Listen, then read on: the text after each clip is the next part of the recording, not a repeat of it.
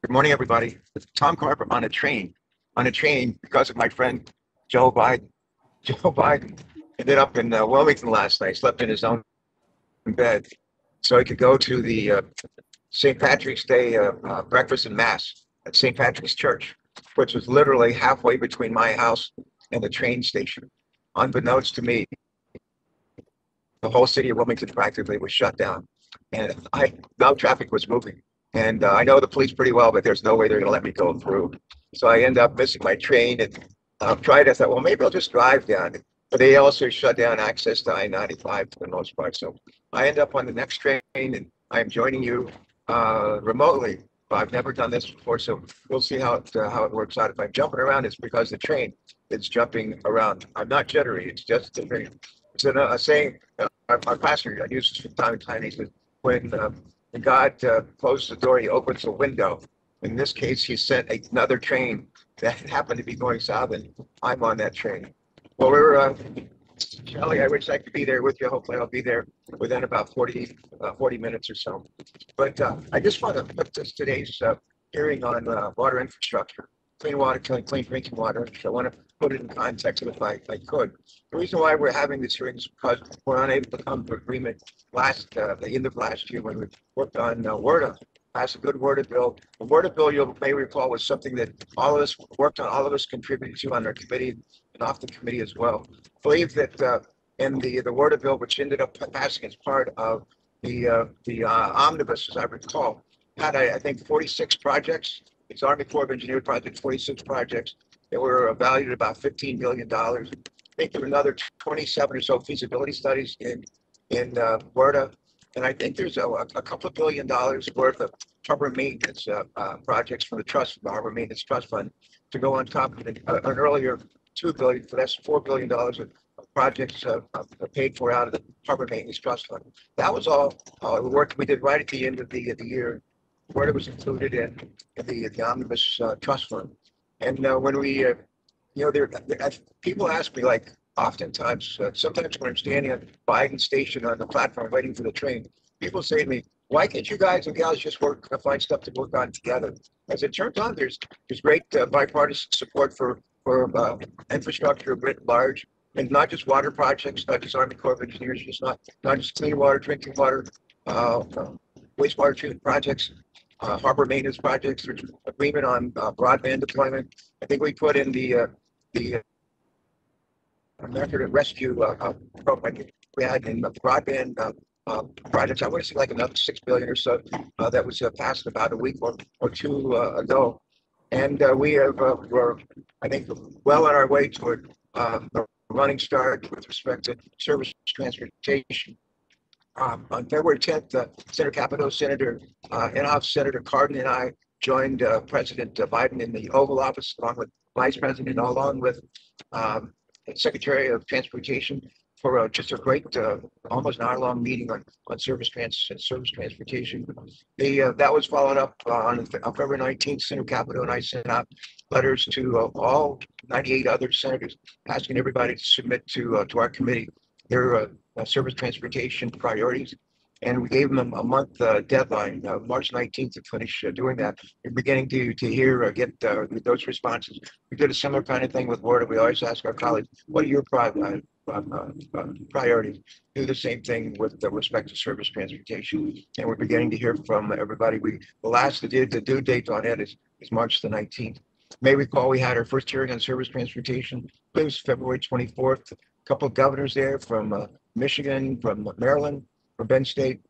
We had a mayor from Denver. We had a commissioner, I call it Secretary of Transportation from New Hampshire. Great hearing, great attendance. I think everybody, all but two people on the committee, participated either live or virtually at that hearing.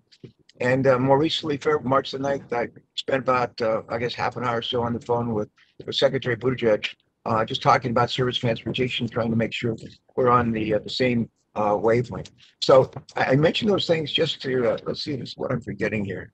Oh yeah, we're going to have a number of hearings between now and the end of May.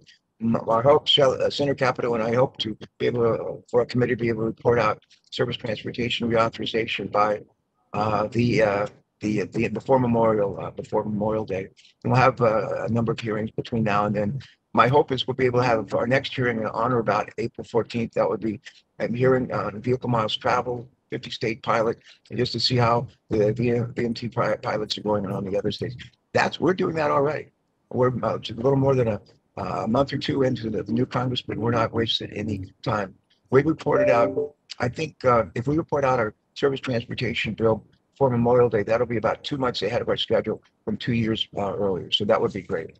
Let me go ahead and, if I can, just make go ahead and make my statement. We're just pulling in to Union Station. Hopefully they won't throw me off the train. This is a through train. So but I just want to say we've been joined today by an outstanding panel of witnesses, Keisha Powell, Shelley Chard, Michael McNulty, and Nathan O. I hope I got your name right there, Nathan. But we thank you all for joining us either in person or remotely. I want to begin today by thanking Senators Duckworth, Cardin, Lummis for their leadership in exploring legislation to address the challenges facing our nation through our neglect and lack of investment in America's water infrastructure. And take the case.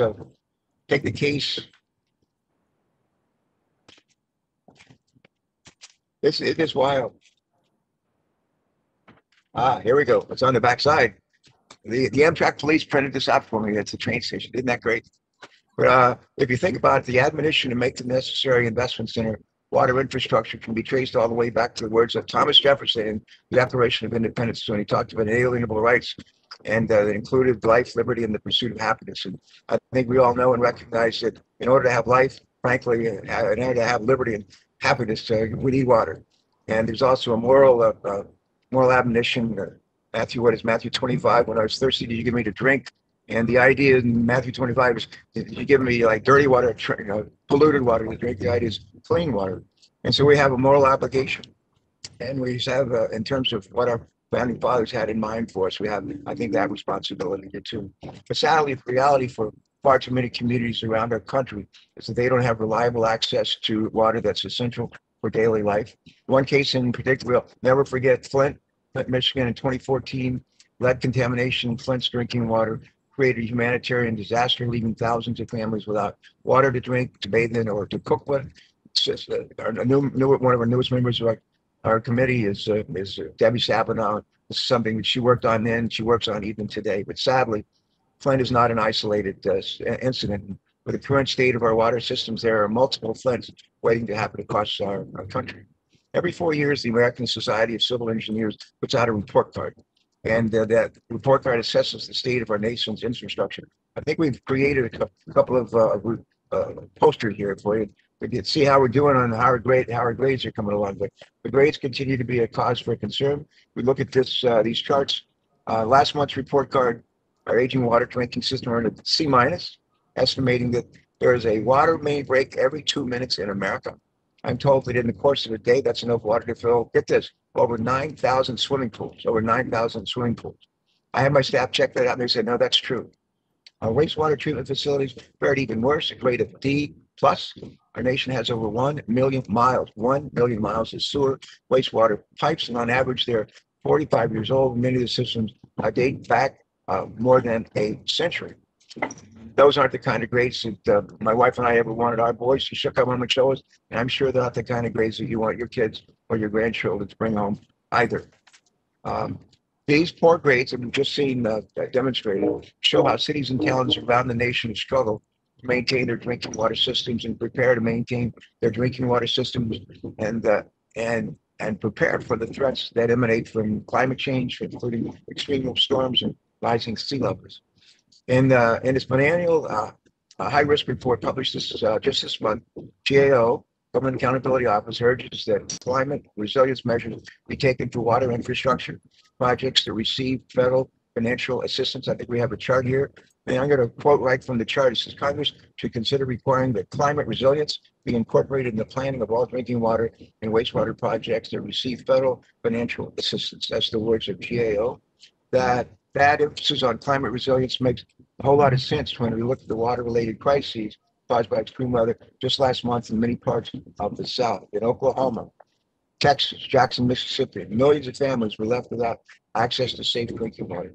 That's a disaster that should never have occurred, and it's a disaster that never occur again. But there is some good news on this front. It's because, fortunately, when we invest in the water infrastructure, that investment not only pays for itself, but also helps in growing the economy of our country. Water touches just about every part of our economy, perhaps even more than many people may realize. Commerce Department tells us when we add one job in the water and wastewater industry, it leads to the creation of additional four jobs in America. I'm reminded once again, words I often repeat, Albert Einstein, in adversity lies opportunity. Clearly, the adversity we face is great, but if we seize the day and make smart investments in cleaner, safer water for our communities, those investments more than pay for themselves in the long run through the creation of good paying American jobs. And with that having been said, we're pulling into Union Station. Thank you, God. And I can't believe this is working. With that, let me turn to our ranking member, Senator Shelley Capito, for her opening remarks and to ask her to go ahead and when she finishes up, start introducing our witnesses. And I'm going to go have lunch and I'll join you sometime. But no, I'm not going to do that. Run from the train station to where you guys are and look forward to joining you shortly. Thank you so much. See you in a little bit. Shelley, take it away. Thank you. Got it. I want to thank the chairman. He seems a little jumpy today. I don't know about what you guys think. In any event, good effort there on the part of our chairman, and I want to thank him also again for his leadership and putting this hearing together. I want to thank our witnesses, and I very much look forward to hearing their discussions on this important topic. This committee values your perspectives on the challenges facing this nation's water infrastructure, as well as your thoughts on effective solutions to address these challenges. So I appreciate our regular conversations that I have with the chairman. He can't hear me, but I think he knows how much those mean to me and to both of us. Every day, Americans rely on the infrastructure that supports our drinking water systems and our wastewater systems. These are systems that the nation prides itself on, providing access to clean and safe water at the turn of a handle. Unfortunately, this nation is facing critical challenges to the resilience of these systems, with many of the rural communities being disproportionately affected by the wide array of water infrastructure challenges. Small rural communities are particularly strained and need support to ensure protection and availability of this vital resource. Many systems in my state of West Virginia are very old, as I'm sure that's the same in every single state. I mean, when I'm talking very old, I'm talking in excess of 100 years. And some of our systems do not even know where their pipes are because the infrastructure predates the mapping research. Additionally, reports have shown that only 1/4 of the water West Virginia water systems pay to have treated and pumped even reach a faucet. So water's a valuable resource, and think of all of that we're losing. And of course, some rural communities lack municipal drinking water service and sanitary wastewater infrastructure entirely. These challenges are not unique to my state.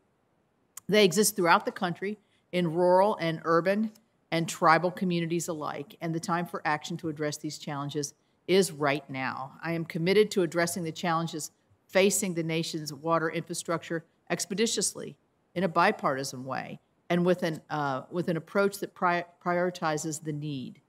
Chairman Carper has set an aggressive timeline to address these needs legislatively. I appreciate that. I've been pleased to negotiate with him to address water infrastructure priorities, and I think we are very close to a final bipartisan agreement. Last year, several drinking water and wastewater provisions approved unanimously by this committee in America's Drinking Water Infrastructure Act and the Drinking Water Infrastructure Act failed to reach the finish line before the end of the Congress. I think the chairman mentioned that. These carefully negotiated bipartisan provisions are the perfect jumping off point to address the challenges this Congress has in a timely and bipartisan fashion and clearing the way for new concepts in future legislation. It is vital that we continue to work across the aisle to provide solutions that ensure communities across the country are able to meet their water demands. This responsibility includes a recognition that continued funding at the federal level is necessary to address the various hindrances preventing resilient infrastructure among our water systems. But we also need to acknowledge that continued or increased funding is only a solution insofar as the funding targets the actual infrastructure where needs are most apparent, and those needs can take many forms. They include priorities I have worked on, such as ensuring that systems have pipes that do not leak, ensuring there is a sustainable water workforce in place to maintain and operate continued and new infrastructure investments. I think we need to also start really considering the serious risks posed by our cybersecurity threats. Different public water operators face different issues, and we have a duty to ensure that these systems are equipped with the right tools to address these various needs. When all you have is a hammer, everything looks like a nail.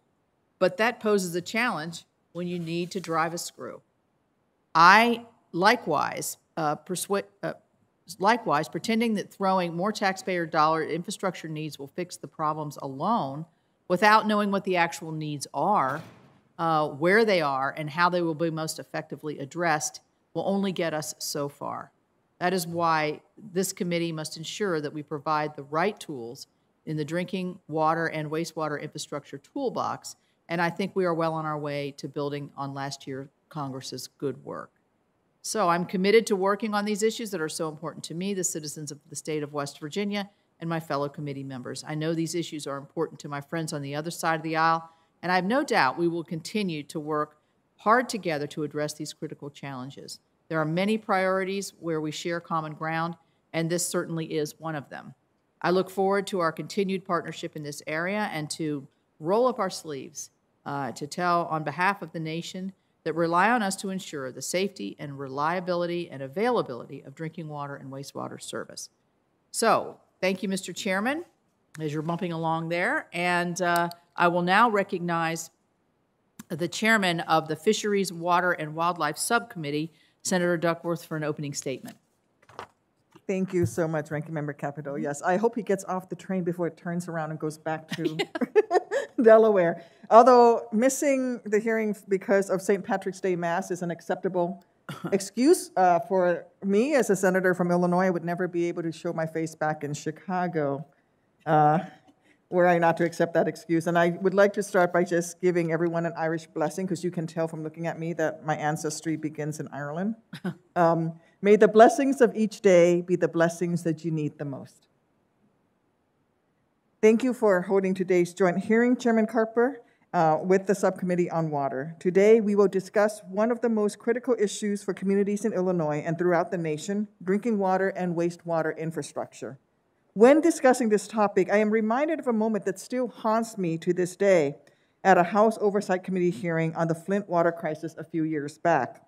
At the time, my baby girl, my older daughter, was just a year old, and I remember looking out into the audience that was filled with residents of Flint, Michigan, who had gotten on buses and rode all the way to Washington, D.C. because they wanted their voices heard. It was a sea of faces in that hearing room. And at the very back, I couldn't see her face, but I could see her hand.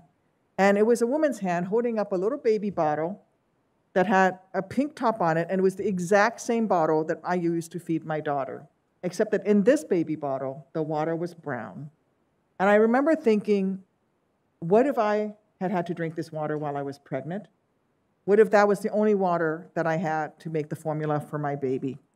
And that is really the beginning of my advocacy for water. What the community in Flint faced was unacceptable, and it is unthinkable that so many other communities in this country have similar stories or face similar threats. The danger is particularly elevated for my home state of Illinois, which by one estimate may be home to nearly 25% of all existing lead service lines in the entire United States. The city of Chicago alone is estimated to have roughly 400,000 lead service lines. That is more than any other city in the nation. This dynamic underlies why strengthening programs and investments under the Safe Drinking Water Act and the Clean Water Act have been and remain one of my top priorities in the Senate. While contaminated drinking water has received more attention in recent years, run-down wastewater infrastructure also threatens our health and our homes. For example, the town of Centerville, Illinois, has horrible flooding and sewage overflows due to outdated water infrastructure. Can you imagine living your life fearful of sewage overflowing into your home daily? How about celebrating Christmas with toilet paper in your front yard because the sewer system has backed up yet once again?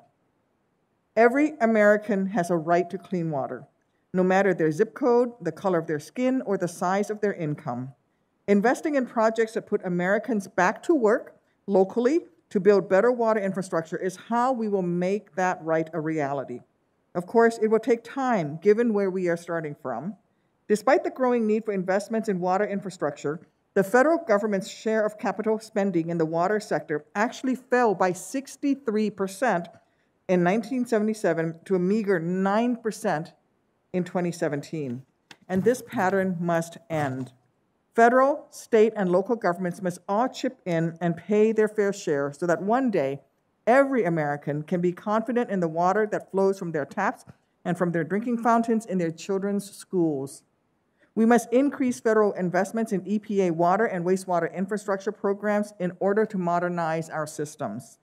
Making systems more efficient, more affordable, and more resilient for generations to come must be a priority.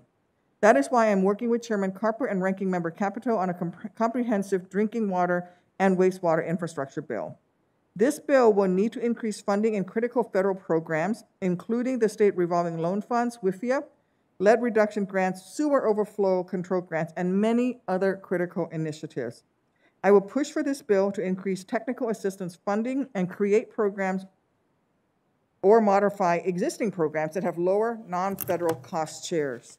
I will work to increase grants rather than loans so that all communities can receive assistance in protecting their families and not just those that can afford it. As the witnesses will testify today, the need is real and the time is now to address the water infrastructure in this country. From permanent brain damage to overflowing sewage to costly service interruptions, our constituents are now experiencing the harms that result from allowing our drinking water and wastewater systems to age into a state of disrepair. Our nation must be willing to invest hundreds of billions of dollars over multiple decades to provide every family access to the most basic human need, clean water. Modernizing and upgrading water infrastructure must be at the heart of the ongoing Build Back Better efforts, where nothing will be better if we only fix our roads but fail to repair and upgrade the pipes beneath them. As subcommittee chair, I look forward to working with our ranking member Lummis to getting a bill to President Biden's desk and to kickstarting a national effort towards a long-term goal of providing families in Illinois and across our nation clean, safe, and reliable water. Thank you, Chairman Carper, for making this a priority for the committee because it absolutely is a priority for me and my home state. And with that, I yield back. Thank you, Senator Duckworth. And now I will recognize the ranking member of that subcommittee, Senator Lummis from Wyoming. Well, thank you. Thanks, Chairman Carper. He'll be here, I believe, in the flesh soon. And Ranking Member Capito, so nice to be with you this morning. Thanks for convening this hearing. We welcome our witnesses. Thanks for taking the time to share your views on SRF and water infrastructure with us this morning. And I'm so pleased to be working with Senator Duckworth. We served together in the House, enjoyed each other's company then. I'm sure we will now. The Lummis family during the century of the 1800s were at Quincy, Illinois. That was where the family homestead was. And at Quincy, Illinois, they had a triage hospital during the Civil War. And they would bring the wounded up the river or down the river, in whichever case it was, to Quincy. And that was where the family ranch was. We ended up moving farther west later on. But it's nice to be with you again. So pleased to be working with you. I'm confident that this will be the continuation of a productive relationship in Congress as we work together on the important items found in our subcommittee jurisdiction, including topics of drinking water and wastewater infrastructure before us today. Proper oversight of the federal government and its myriad of programs is one of the fundamental duties of Congress, so I'm hopeful this will be just the first of many oversight hearings in our committee. Access to clean and safe drinking water, especially during these challenging times, is critical to both public health and restoring our economy. The primary mechanism for financing water infrastructure is from state and local sources, including the collection of user fees, but funding has not kept pace with the growing need to address an aging system. Only 20% of very large utilities and 10% of small utilities report that they will be able to provide full cost service in 5 years. The EPA's Clean Water State Revolving Fund and Drinking Water State Revolving Fund, or SRFs, complement these funding efforts and do it in a very responsible way. When I was state treasurer, I served on the State Loan and Investment Board. We administered the state revolving funds. And so in the states, they have tremendous oversight and the capability of then leveraging further projects, which I think is the ideal way for the federal government to distribute funding. Most of our nation's drinking water and wastewater utilities are small. Over 90% of the country's roughly 50,000 community water systems serve populations fewer than 10,000 people. Roughly 80% of America's 17,000 wastewater utilities serve populations fewer than 10,000 people. Rural and small communities, like many found in my state of Wyoming, have greater difficulty affording public wastewater service due to low population density and lack of economies of scale. Rural communities also have lower average median household incomes and often have higher rates of poverty, only compounding the challenge.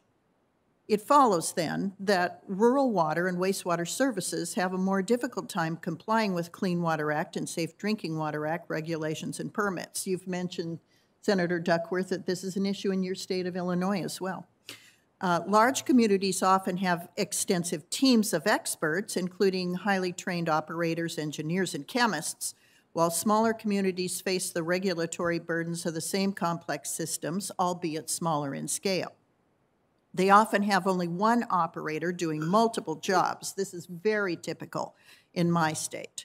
These factors reinforce the need for increased flexibility and relief for these communities. This past week, Wyoming faced some challenging weather. I missed 2 days here because I couldn't make it back. I couldn't even get to my house on the ranch in Cheyenne. Had to stay in town, dig out just to get to the streets. We had between 31 and 55 inches of snow, and it was tremendous. Mark Pepper, the executive director of the Wyoming Association of Rural Water Systems, shared with my office some of the work he and his team had to do to make sure water continued to flow to our residents during this storm. One of his recent emails to one of my staffers reads as follows. Again, sorry for the delay. We've been working on a system that had a tank mixer, which circulates water to prevent ice or freeze buildup, experience a power failure on a 300,000-gallon tank on a 100-foot pedestal. I am finally starting to unthaw. We had to take the tank offline and switch to using pumps to supply water to residents. Fortunately, no water quality or quantity issues, or EPA Safe Drinking Water Act actions, but the tank damage is such that it will be a few days to make repairs sufficient to come back online and fix it permanently. We had to drain the tank by breaking through the ice shield, use a submersible heat pump to get the flow going, and then get it drained to inspect the damage. Did all this while 100 feet off the ground, harnessed and tethered to the tank. By the way, he wanted everybody to know that he did it in a completely OSHA-compliant way. So this is just one small example of the work rural water systems are doing in challenging conditions. I appreciate the work that Mark and others do, particularly in our small and rural communities, to keep our water supply secure. I'm anxious to learn from our witnesses how these EPA water programs can be improved to make the job of our providers and servicers even easier. So welcome back in the flesh, Mr. Chairman, and we appreciated your remarks while you were still on the train. And Mr. Chairman, I yield back. Good morning. Good morning, everyone. A lovely morning. Today is St. Patrick's Day, the luck of the Irish. And on this day, Joe Biden decided to be back in Delaware and attend Mass at St. Patrick's Cathedral, which is right on my way to the train station. And the city of Wilmington Police, I think every police officer and police car in Wilmington was literally on the streets of Wilmington, blocking traffic everywhere, including to the train station. So I should have stopped and had Mass. But Jim Inhofe and I go to Bible study with a bunch of our colleagues, Democrat and Republican colleagues, most Thursdays. And a week or two ago, Barry Black, our chaplain, said these words to us. He says, when God closes a door, he opens a window. And in this case, the window was a Zoom. And it actually works on a train, which I had no idea. So I can just stop coming to hearings. We'll just do it on a train. But the luck of the Irish, it worked. And happy to be here with all of you. Apologize. I hope you late. weren't on the quiet car, Mr. Chairman. I'm sorry? I hope you were not on the quiet car. I was not. I was not. I went all the way to the front car, and there weren't many people up there, so I had perfect quiet, and it worked. So thank you all for holding everybody together. Senator Capito, thank you for your statement, and Senator Duckworth and Senator Lummis also for years. We're now going to move to our witnesses, and I want to thank Keisha Powell for joining us this morning. Ms. Powell is the Chief Operating Officer of DC Water and Vice President of the National Association of Clean Water Agencies. And we appreciate you taking the time to join us today. Senator Inhofe, I believe you would like to introduce Shelley Chard. Is that right? Shelley Chard, who hails from Oklahoma. And take it away, please. That's right. Thank you very much, Mr. Chairman. I'm real proud to have Shelley Chard here. She's a 1992 graduate of the University of Oklahoma, bachelor's degree in chemical engineering and biotechnology. She has 29 years of experience implementing the Clean Water Act, the Safe Drinking Water Act, comparable state statutes and operator certificate programs. She served as an officer for and on the board of directors of organizations like Water Environment Federation, Association of Clean Water Administrators, Association of State Drinking Water Administrators, Groundwater Protection, and many, many others. Now, Shelley, in case this sounds familiar to you, this introduction, this is exactly the introduction I gave you 10 years ago, and in using the same words. And at that time, and that was a big issue, Republicans were a minority. That was during the Obama administration. And of course, there was a tendency to try to get things more toward the federal government. At that time, the big issue of the day among the ag community was the WOTUS bill. It was trying to get the regulation from the states to the federal government, something that we disagreed with. You did a great job at that time witnessing, and I'm sure you will do the same thing today. So since that time, you've gone on to become president of the Association of State Drinking Water Administrators and the Association of Clean Water Administrators. You're an incredible lifelong Oklahoman, and have worked tirelessly to find creative ways to implement our federal and state water programs. And it's safe to say that you probably know more about this than anyone up here at this table. So we welcome you to testify today. That's damning with faint praise, so for the record.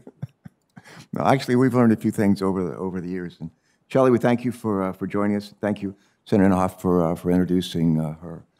Next, let me recognize again Senator Capito, who's going to introduce another of our witnesses, General Manager of the Utility Board in Morgantown, West Virginia. Thank you, Senator Carper, and the two Shelleys. I'm getting mixed up here. I don't know which Shelley we're talking. You never have enough. So I'm glad to have another Shelley. Yeah, I'm really happy that Mike McNulty's here. He is. We are very good friends, and he has more than 30 years of experience in West Virginia's water industry. He's currently now the general manager of the Morgantown Utility Board in West Virginia. He's been there since October of 2020.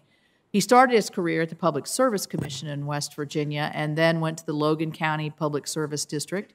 In 2001, he moved to the West Virginia Rural Water Association, where I had a lot of, as we all do, talk to our rural water associations on their visits when they used to come. So I miss seeing Mike in person. He was the executive director there, and then he spent time as the general manager of the Putnam County Public Service District, which is actually a regional district. Mike is not a stranger to this committee, much like Senator Inhofe's witness. During his time at the Public Service Commission or Public Service District in Putnam, he appeared before this Water and Wildlife Subcommittee to discuss the Elk River chemical spill that left 300,000 people in southern West Virginia, of which I was one, without clean water for several days, and actually some people for several weeks. He has a Master of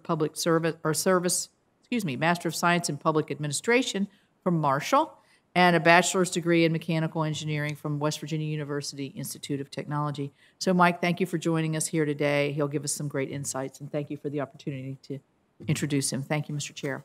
Marshall, did you say Marshall? Marshall. Marshall, we are Marshall? We are Marshall. We are Marshall. My sister is a graduate there, and the bursar there, our assistant bursar, is my cousin. Oh. Bob Collier. And so we love Marshall. And Michael, welcome. We have a couple of Michael McNulty's in Delaware as well, so whichever one you are, maybe you're related to one of ours, you never know. But thank you very much for joining us. And Senator Capito, thank you for introducing him. Next, I want to welcome Nathan O. Hope I got your name right, Nathan, O-H-L-E, Nathan O. Like old friend, that sort of thing. The Chief Executive Officer of the Rural Community Assistance Partnership, Mr. O. Thank you for joining us. And I think with that, we can go to our statements. Is that correct? Is that right? Yeah. Okay. And to lead off, we're going to lead off with Ms. Powell, and we'll start with you. You'll be recognized for roughly 5 minutes, and if you, then we'll have some, love to hear from the other witnesses, and then we'll ask some questions. But you're our leadoff hitter, and batter up. Go ahead. Play ball. Thanks. Welcome. Good morning, and thank you, Chairman Carper, Ranking Member Capito, and all members of the committee for the invitation to testify before you on the urgent and growing need for increased federal investment in water infrastructure. My name is Keisha Powell, and I'm the Chief Operating Officer of DC Water, responsible for providing drinking water and wastewater services to over 672,000 residents, schools, and businesses across Washington, D.C., and wastewater treatment service for 1.6 million people in neighboring counties of Maryland and Virginia. Serving as Vice President of the National Association of Clean Water Agencies, or NACWA, I'm honored to testify on behalf of NACWA and more than 330 public clean water utilities we represent nationwide. For over 50 years, NACWA has represented publicly owned clean water utilities whose mission is to ensure that the communities they serve have access to safe, reliable, and affordable clean water services while also ensuring the highest level of public health and environmental protections. As part of that mission, NACWA has long advocated for the federal government to recommit to a full and long-term partnership with local communities to invest in and build critical water infrastructure. I bring a clear message today. Now more than ever, the nation's public clean water utilities need a significant increase in federal clean water investment. The current federal share of water infrastructure funding nationwide is less than 5%, leaving our ratepayers to cover 95% of the financial burden. In my time as the Public Works Director for Jackson, Mississippi, I recall finding it unacceptable that we could fill potholes with grant funding, but we were forced to take out an emergency loan to address a public health issue when the lead action level was exceeded. Public clean water utilities are at a tipping point, already faced with the challenge of maintaining and replacing aging infrastructure, grappling with the impacts of climate change on our most vulnerable communities, and spending billions to meet our compliance obligations. The COVID-19 pandemic has exacerbated the financial strain for many clean water utilities as arrearages have grown to an estimated $8.7 billion in revenue losses. Like DC Water, most utilities have raised rates for years to meet the compliance obligations of the Federal Clean Water and Safe Drinking Water Acts. It must be recognized that if it is important for the federal government to regulate, it is equally important to provide funding to meet these increasingly stringent requirements, for the burden from this disparity is often borne by households of color and contributes to an increasingly acute environmental justice challenge. For several years, DC Water has been at the forefront of meeting these challenges. Even as the income gap widens among our ratepayers, we are still investing in needed upgrades to our aging infrastructure to achieve intergenerational equity and meet our compliance obligations. At the heart of these efforts is the authority's DC Clean Rivers program, a $2.7 billion infrastructure program designed to capture and clean wastewater during rainfalls before it ever reaches local waterways. The program's investments are on track to deliver a 96% reduction in system-wide combined sewer overflow volume, 1 million pounds of nitrogen reduction to the Chesapeake Bay, and an economic impact of 41,850 jobs over the life of the program, to name a few benefits. NACWA believes that increased funding for key existing federal programs like the Clean Water State Revolving Fund, Sewer Overflow and Stormwater Reuse, municipal grants, and WIFIA is critically important. NACWA calls on Congress to provide a substantial amount of funding for the water sector, at least on par with other essential infrastructure sectors in any upcoming infrastructure package, and to make more funding available as grants. NACWA also urges establishment of a permanent federal low-income water assistance program to aid vulnerable households in paying for water and wastewater services more affordably. We appreciate the initial funding of this program through the COVID-19 relief packages, but more must be done to ensure that grandmothers on a fixed income, single-parent households struggling to make ends meet, or the family who has now seen a recent job loss due to the pandemic are not forced to choose between safe drinking water and clean water services or staying in their home. As our country looks to rebound from the pandemic, put people to work and build stronger, healthier communities, NACWA calls on Congress to make a strong commitment to reinvesting in water infrastructure. Congress has an opportunity to turn a generational problem into a multi-generational solution. This concludes my testimony. I would be happy to answer any questions the committee may have. All right, Ms. Bell, thanks for that opening statement. And next is Ms. Jard. You're recognized at this time. Please proceed. Thank you. Good morning, Chairman Carper, Ranking Member Capito, Subcommittee Chairwoman Duckworth, and Subcommittee Ranking Member Lummis, and all members of the committee. Thank you for this opportunity to appear before you and discuss how we can best address the protection of public health through increased infrastructure funding and through the collaborative partnerships among the states, tribes, territories, and the federal government in implementing water programs. My name is Shelley Chard, and I am the current past president of the Association of State Drinking Water Administrators, whose 57 members include the 50 states, 5 territorial programs, the District of Columbia, and the Navajo Nation.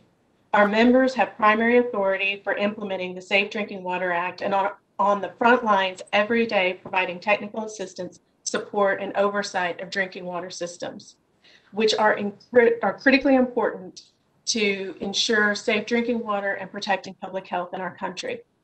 Also, I am the Water Quality Division Director at the Oklahoma Department of Environmental Quality, where I oversee the drinking water, wastewater, stormwater operator certification and training programs and water reuse programs. Additionally, I serve on the Board of Trustees for the Water Environment Federation, the Board of Directors for Groundwater Protection Council, the National Drinking Water Advisory Council, and have previously served as the president of the Association of Safe Drinking Water Administrators. Today, I will address ASDWA's perspective on challenges facing drinking water and my own experiences on the challenges of facing drinking water and wastewater infrastructure.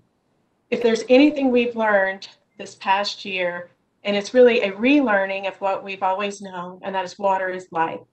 The provision of safe water is essential to protecting public health and as we continue to fight the COVID pandemic, serving as a stark reminder of how vulnerable people without access to clean water are to COVID and other illnesses. In the wake of this public health crisis, many systems halted water shutoffs for non-payment as customers struggled to pay their bills amid significant unemployment across the country. These decisions, which were made in the best interest of public health, have real financial impacts. And in California alone, it is estimated that there are 1.6 million households with a combined water debt of around $1 billion with a B due to the pandemic. Water systems are still bearing the cost to treat and deliver safe water without being able to recuperate their costs. The devastating February winter storm that plunged much of the U.S. into record-breaking cold weather serves as a reminder of a different kind. Water and wastewater systems must become more resilient to significant weather events and changes in climate. Water and wastewater systems are facing an increasing number of significant weather events, including wildfires, ice storms, flooding, hurricanes, and drought. These systems often operate out of sight and out of mind and only garner attention when there is a failure. The recent winter storm showed all of us the very real consequences to these facilities. Building more resilient and adaptable water infrastructure is essential to ensuring safe future. Considering the entire water cycle is important, and I really want to emphasize the word cycle. The U.S. bifurcates water management between the Clean Water Act and Safe Drinking Water Act, but it really is all one water. Treatment and wastewater systems impact the water quality of the downstream drinking water, and drinking water treatment impacts wastewater treatment reuse in our surface water bodies. It's critical that we have a strong federal funding through drinking water and clean water state revolving funds, and continue to emphasize at the federal, state, and local level the importance of holistic water management. As states and water programs prepare for the new lead and copper rule, take on PFAS sampling and treatment, upgrade cybersecurity, and work toward resiliency, there's one piece of infrastructure that is often forgotten, and that is the human infrastructure that it takes to provide safe water.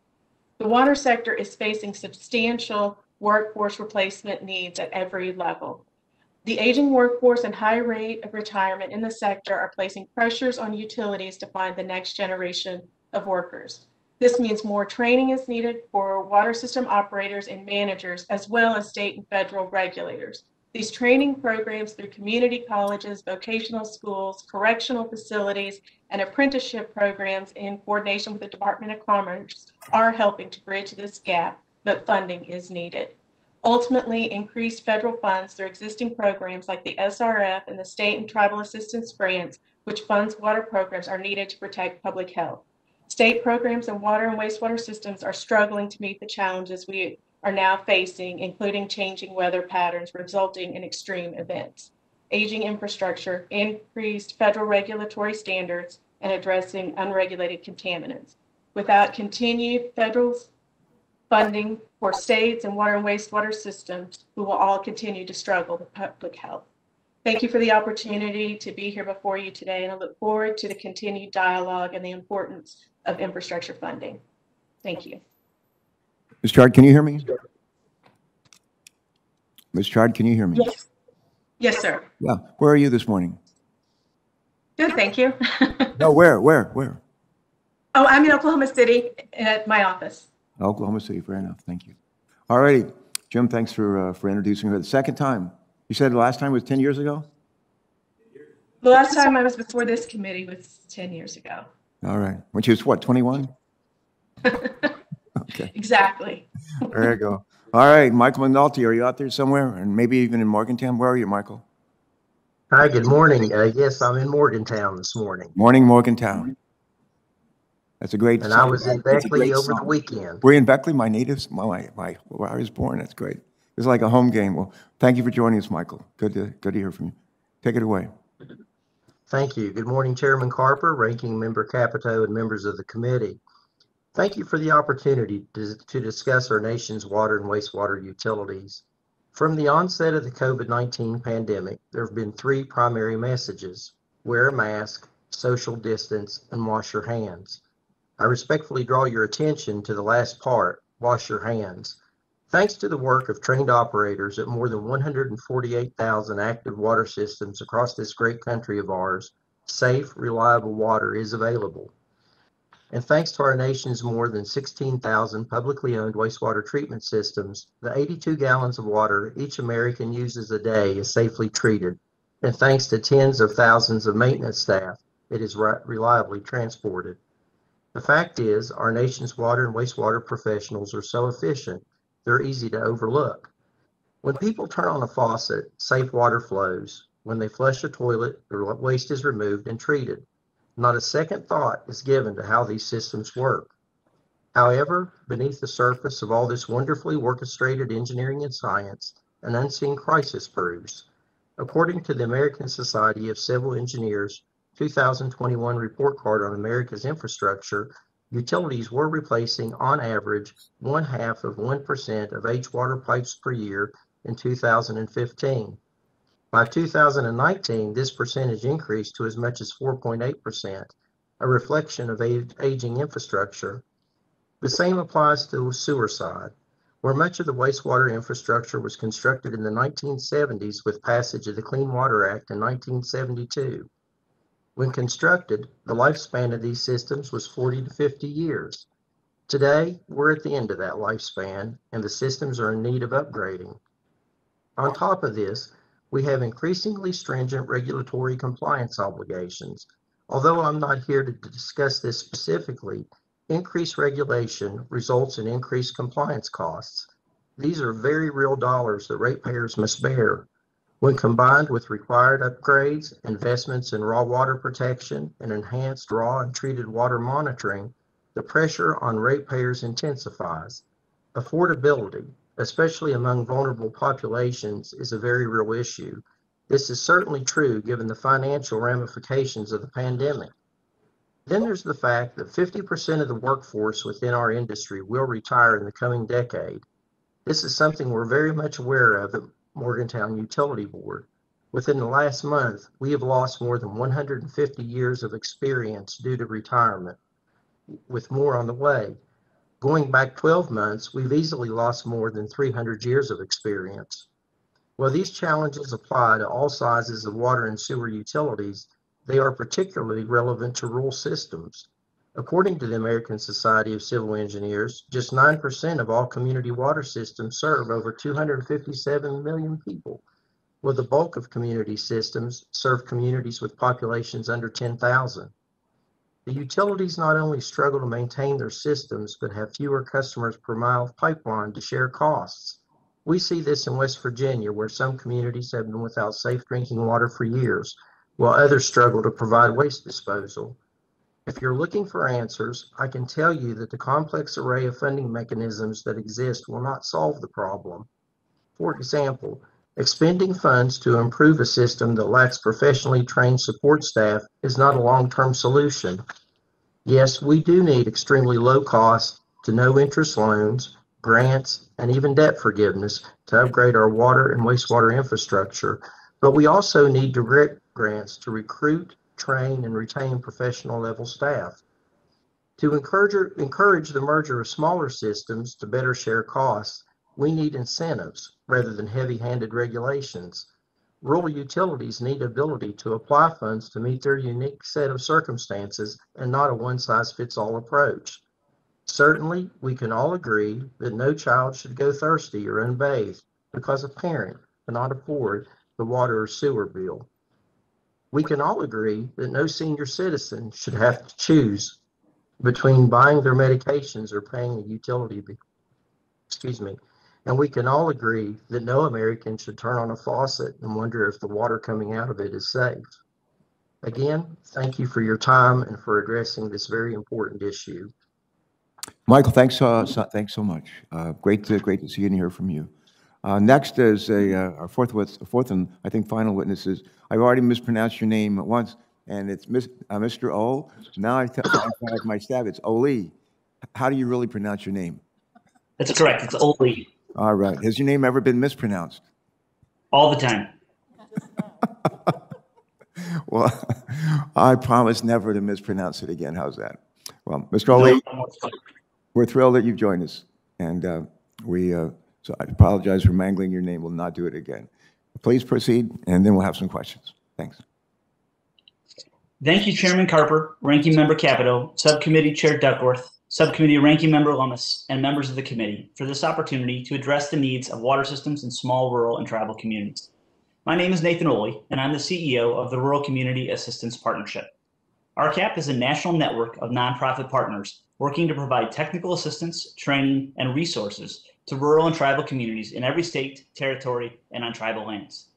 Through our regional partners, more than 300 technical assistance providers build capacity that leads to sustainable and resilient water and wastewater systems.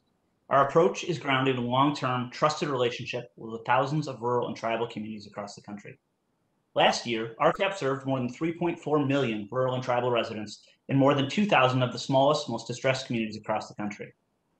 The average population of the communities we served was 1,500, with a median household income of half the national average. We served more than 40% of America's persistent poverty counties and almost 300,000 individuals from indigenous communities.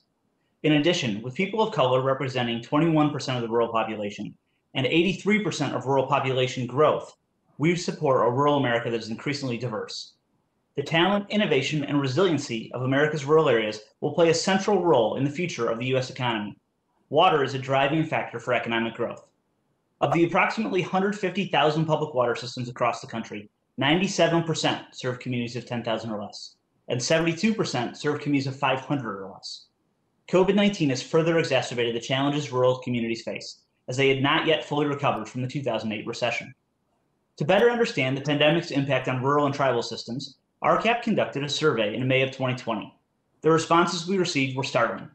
More than 31% of systems estimated they would not be able to continue to cover all costs for more than 6 months due to an estimated revenue loss of between $3.6 and $5.5 billion for small systems. Perhaps even more alarming, more than 43% of systems surveyed said they rely on one full-time operator or less, leaving many communities at risk if their operator fell ill. With these mounting financial losses, many communities were forced to defer infrastructure projects, adding to the more than $1 trillion in needed updates for the water sector over the next 25 years, according to EPA. This burden largely falls on communities. Federal funding for water infrastructure is a paltry 3.5% of annual investment in the sector, down from 63% 50 years ago. Funding is incredibly important, but in small communities, it is not enough. Technical assistance is needed to build and strengthen local capacity to take on these challenges. The recent work of the committee has been extremely beneficial to the communities we serve. Last Congress, EPW produced 2 drinking water and wastewater infrastructure bills, DWIA 2020 and AWIA 2020, which included several important policies. DWIA 2020 reauthorized a program that allows for up to 2% of the drinking water SRFs for TA and extended TA to EPA's Small and Disadvantaged Communities Grant Program. DWIA 2020 also extended the EPA's National Priority Area Technical Assistance Program to communities that are facing an imminent threat to public health and allowed nonprofits like RCAP to provide TA to schools and child care facilities to ensure that water is safe for every child. One major unexpected emergency can leave small utilities financially distressed. With a small base of ratepayers, loans may not work for these communities. DWIA 2020 requires states to use 20% of the drinking water SRFs for grants, negative interest loans, or to refinance debt. AWIA 2020 also included several TA provisions, creating circuit rider programs to assist small systems and grant programs to improve efficiencies at small utilities and to address emergency response plans and risk and resiliency assessments. Some people in rural communities are not connected to any wastewater system, resulting in raw sewage in yards and waterways, contaminated drinking water for residents, and chronic debilitating diseases like hookworm. Challenges like this can trap people in a vicious cycle of poverty. I want to thank Senators Capito, Booker, and former Senator Jones for the introduction of a bill that will create a grant program to address these challenges, and I commend the committee for including it in AWIA 2020. Finally, one priority for rural communities did not make it into DWIA or AWIA, the creation of a low-income water customer assistance program. According to most recent estimates, the non-metro poverty rate was 16.1%, much higher than in metro areas. Further, counties experiencing long-term poverty are almost exclusively rural. We have assistance programs for low-income Americans for food, shelter, heat, and healthcare. There is no such program for water.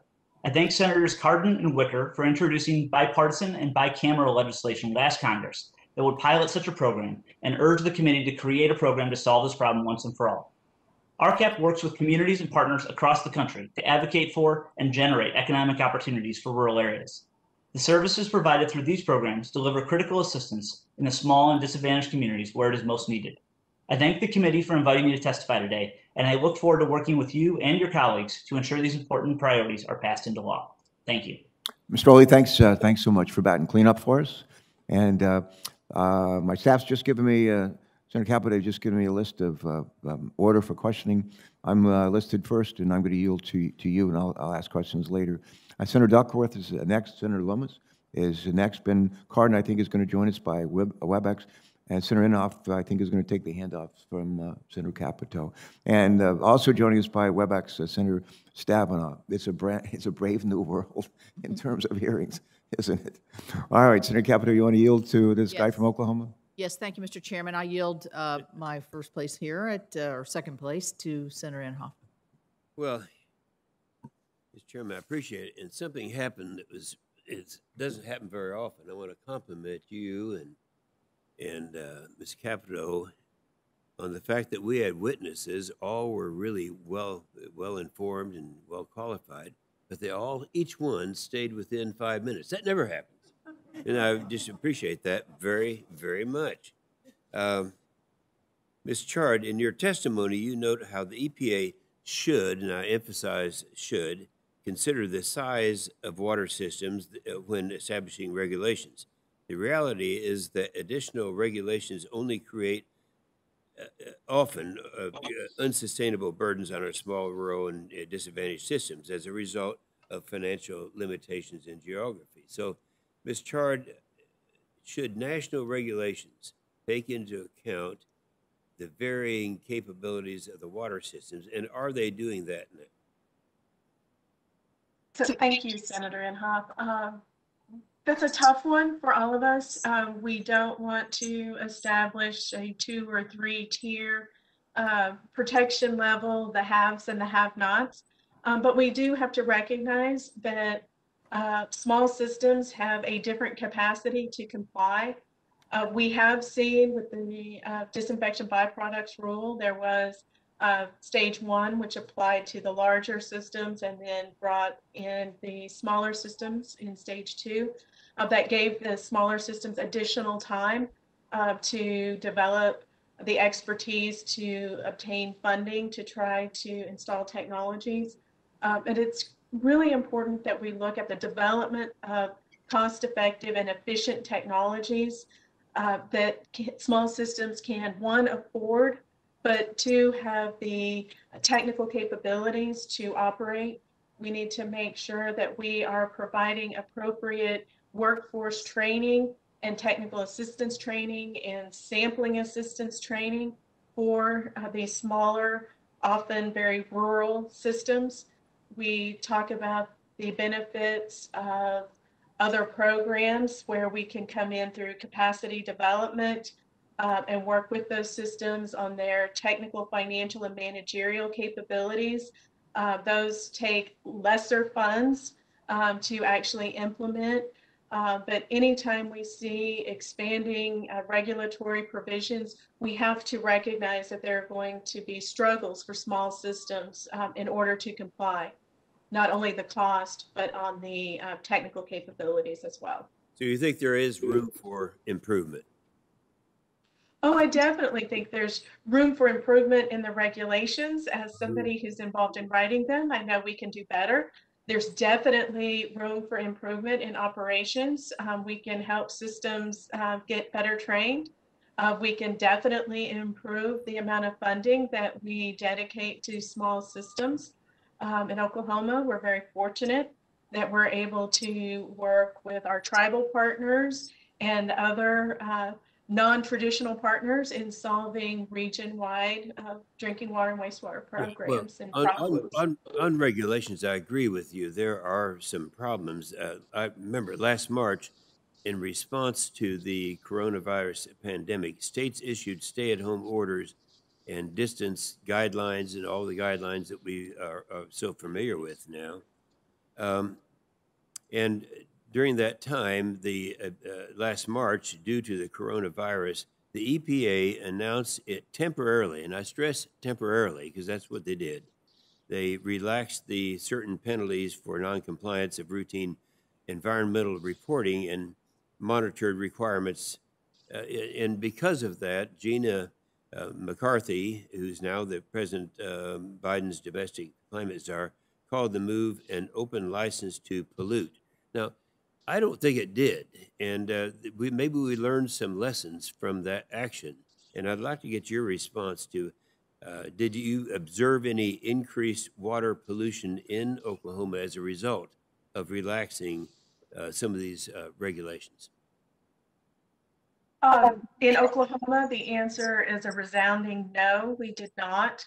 The state actually took a similar action prior to the EPA action. And really what it did was not change compliance and not change requirements. It just added a mitigating factor that could be considered if a penalty were assessed. In Oklahoma, we had 4 or 5 requests for mitigation or to consider COVID-19 because of a violation. but the violations were not actually permit limit violations or national drinking water standard violations. It was samples were not analyzed within the holding time or were not collected in time. And that was a result of people being ill and being unable to collect those samples, or in many cases outside the system's control. It was at a laboratory facility.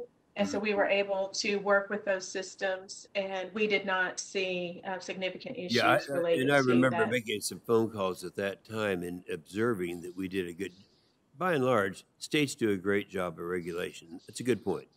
Thank you, Mr. Chairman. Yeah, you bet. Thank you. Thank you very much for asking those questions. And Senator Capito, thank you for yielding.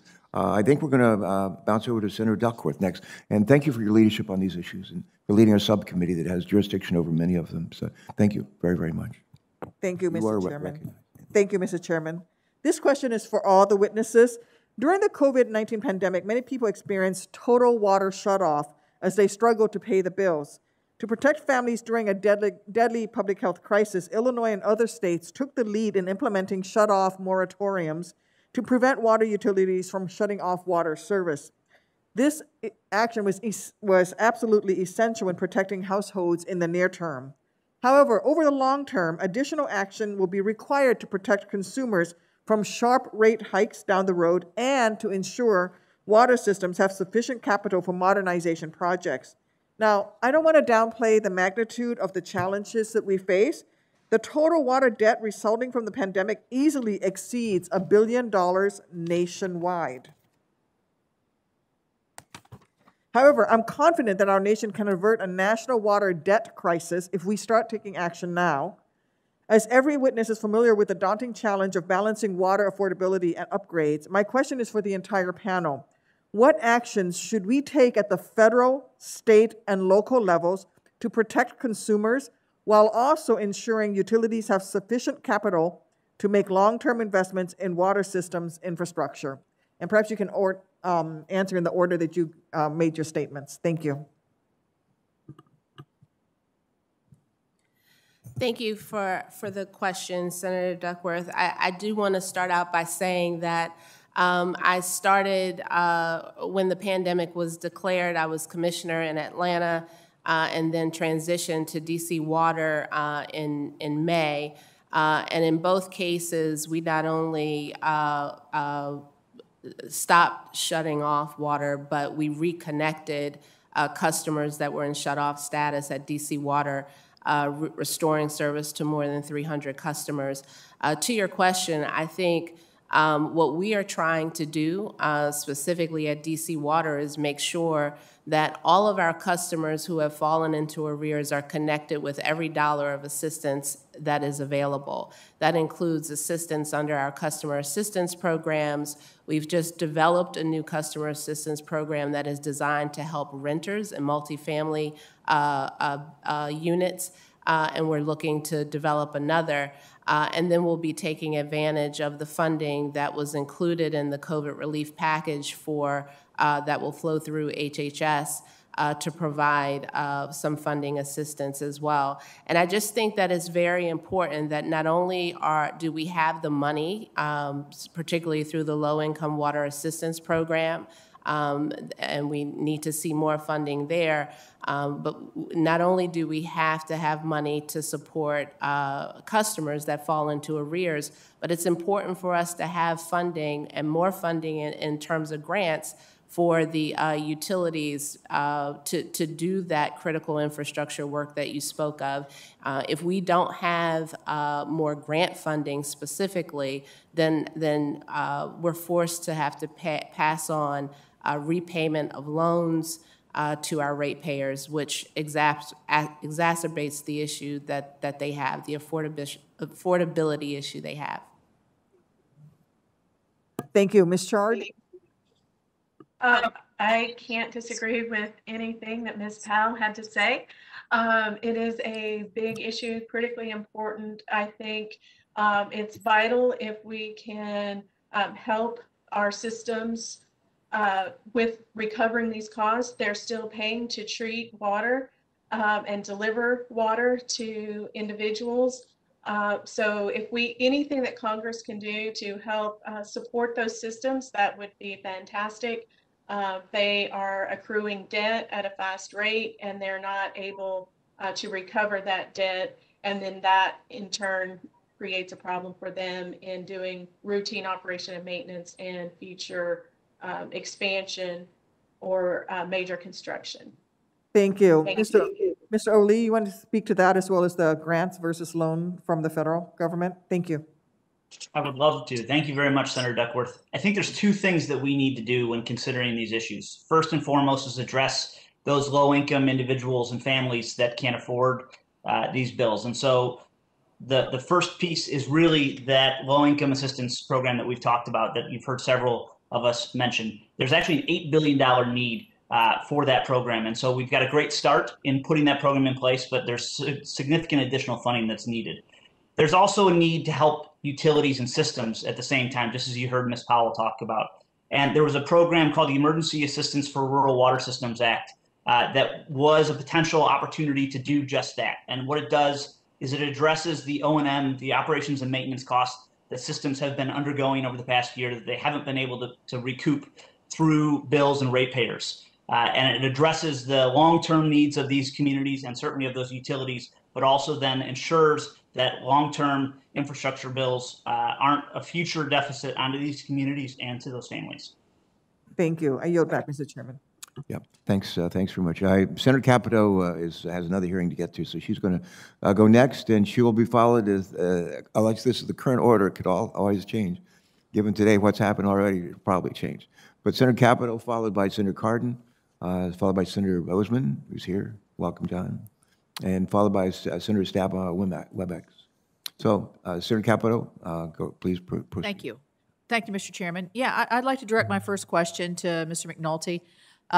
In everybody's testimony, it talked about workforce development and the needs of the systems to replenish their workforce. I worked in 2018 with Senator Booker on this committee to draft and enact our legislation actually establishing a EPA workforce development EPA workforce development that is in high demand. I understand it's oversubscribed. Ms. Powell thanked me here in person, but Mike, if you could, or Mr. McNulty, if you could, what are the chief challenges facing your workforce? Is it retirements, retention, lack of interest, lack of qualified candidates? Can you expound on that for me, please?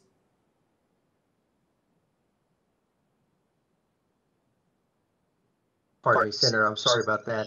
I'm getting used to this new way of having meetings. Senator, I think the best answer would be D, all of the above. Retirements are certainly upon us. It is tough to recruit good candidates. So we do struggle with that here, especially in West Virginia. Let's not forget that many rural communities are still dealing with the opioid crisis. It's sometimes difficult to find good qualified candidates that don't have substance abuse issues. So we appreciate all of Congress's work to help with that problem. But also, we are working towards here in West Virginia the apprenticeship program. And I think that it's going to be a very successful program. I know that West Virginia Rural Water is getting that kick-started, and we really look forward to the availability of bringing young folks in to learn the business and to become qualified operators. Thank you. Ms. Powell, did you want to speak to that? I certainly can, Senator Capito, and I agree with my colleague. It is all of the above, and we have to, as a water sector, do a better job about promoting the opportunities that exist to work in the water sector. I think we employ every type of career field there is, from finance to scientists. To the boots on the ground workers. So we have to do a better job of getting the messages out. But we've also, as a water sector, started to pursue different means of recruiting talent. If the talent doesn't come to you, go out and get it. And that's certainly what we did in Atlanta when we formed a partnership with the Department of Corrections to put folks that were reentering society, fathers, put them to work as watershed trainees who then eventually became full-time employees of the utility. And we were able to do 2 cohorts there. We also formed a partnership for youth, and we also formed a partnership focused on women who were victims of trafficking.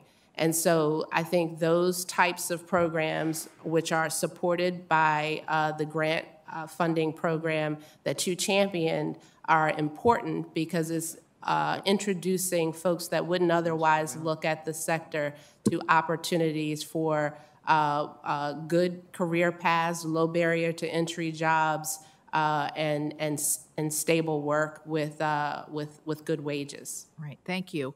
On the resiliency and data availability, well, actually on the data availability, I mentioned in my opening statement that sometimes the data, we want to pinpoint the help where the need is most apparent.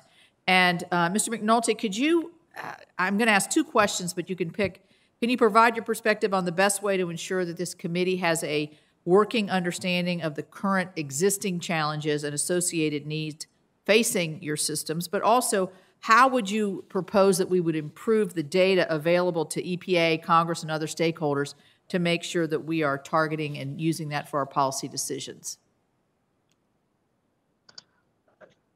I believe the best way to learn about the challenges that we're facing is boots on the ground, Senator. I think visits out to the utilities are critical. I know that you've been all around West Virginia. You've done that. You've been to these communities. You see firsthand. I think that the more the better in that respect. And that's how Congress is really going to learn what those needs are. I can't stress enough when we talk about need, when I mentioned a moment ago about debt forgiveness. Debt is one of the heaviest burdens that utilities face. And, when we talk about the pandemic and the shutoffs and those revenue drops, the debt services didn't stop. Those payments were still due. So, I think that, again, that we get out and visit and learn and talk to those water and wastewater professionals. That's the best way to understand the need. Thank you. Thank you, Mr. Chair. Senator Capito, thanks very much. And thanks very much for holding the fort down until I could get here. See you later on the floor. We have a vote that's been announced. I think it was going to start in about 10 minutes. And what I'd like to do is go ahead and complete hearing from our witnesses and question and answer period that we're doing now. And in the queue, we have Senator Cardin, I think by WebEx. Ben is the chairman of the Transportation Infrastructure Subcommittee. And he'll be followed by Senator Bozeman, and then by WebEx by Senator Stabenow. So Senator Cardin, Senator Bozeman, Senator Stabenow. And if no one else has shown up, then I'll ask some questions myself. All right. Mr. Chairman, thank you very much. Senator Cardin. Appreciate this hearing. This is critically important. Mr. Olling, I want to follow up on your point, and thank you for mentioning the legislation that Senator Wicker and I have filed, bipartisan legislation that deals with affordability. And it's a double-edged problem, because generally in poorer neighborhoods, the rates are just not an option to increase the rate cost in order to deal with the infrastructure needs. So you have the issue of affordability because of the income level of the person who has to pay the water bill, and then you have the community's capacity in order to do the infrastructure that bring the water up to the quality that's needed. And then you put on top of that the WIFIA program and the state revolving fund programs are oversubscribed, and additional debt is not always an option because, again, it comes back on the rate system itself. So can you just share with us your thoughts? I appreciate the legislation you referred to as it deals with the consumer, but are there other areas that we can target to aid to deal with economic justice issues for underserved communities so they can get safe drinking water? Thank you very much for the question, Senator Cardin, and thank you for continuing to be a consummate champion of these issues. I think what you hit on is incredibly important. Affordability is a big piece of this puzzle. It can't just be access. And so we've got to think about how do we ensure those most vulnerable populations have access, but have affordable access. Things like grants and forgivable loans through the SRF program is a great way to do it, but we also need sustained and intentional investment through those grant and forgivable loan programs. We need to have the federal government play a larger role in financing these systems through those grants and loan programs. And we need to make sure that whether it's EPA or USDA or other funders, that they can find ways to target those most vulnerable populations, those that need it the most, for those grants and forgivable loan programs. Well, I appreciate that. I think we had a hearing a couple of years ago when the mayor of Baltimore testified before our committee and raised these issues that we have to look at new ways of trying to provide funding. These existing programs work, but only to a point. As we're talking about building back better, we're talking about being fair to communities. We're talking about economic and environmental justice to communities. I would hope this committee would take a look at opportunities in which we could expand the capacities in underserved communities. It's the same communities that have lead issues that we have to deal with, and how are we going to remedy the lead problems. And Senator Lummis mentioned the challenges in Wyoming and dealing with the weather conditions that she confronted. Well, we have adaptation issues. We have climate issues that we have to deal with. You put that all together, and so many communities are just not capable of dealing with these issues without a significant transformational change at the national level. So I hope as we go through this debate in our committee that our experts that are here today can help us in a creative way as to how we can make a consequential difference. The chairman cited, and several have cited, the current status of water infrastructure in America. It's certainly not at the level. I talk about my own city of Baltimore that had the best water infrastructure in the world. The problem was that was 100 years ago, literally. And not too long ago, we found some pipes that were laid 100 years ago, still in use in Baltimore. So it really does require our attention at an effort to look at ways that we can make a transformational change. And I would just hope that you would share those thoughts with the committee. I know that our chairman and ranking member are very much interested in making a major difference. We want to work in a bipartisan manner to get that done. I hope part of that will be the affordability of the customer, the legislation that I've authored with Senator Wicker. But I think we also have to deal with the realities of how do we deal with adaptation, how do we deal with climate change, how do we deal with getting lead out of our system, and providing ways that we can modernize our water infrastructure in this country. So, Mr. Chairman, I look forward to working with you and other members of our committee on this challenge, and I hope that we can find some creative ways to make a difference in the status of our wastewater and clean water in America. Thank you, Mr. Chairman. Senator Cardin, thanks for your leadership on these issues and other infrastructure issues, and God knows how many others. So thank you, Ben. Senator Lummis succeeds Mike Enzi from Wyoming. I think when she got here a couple of months ago, I shared with her this story. And I was brand new in the Senate. I was presiding over the Senate.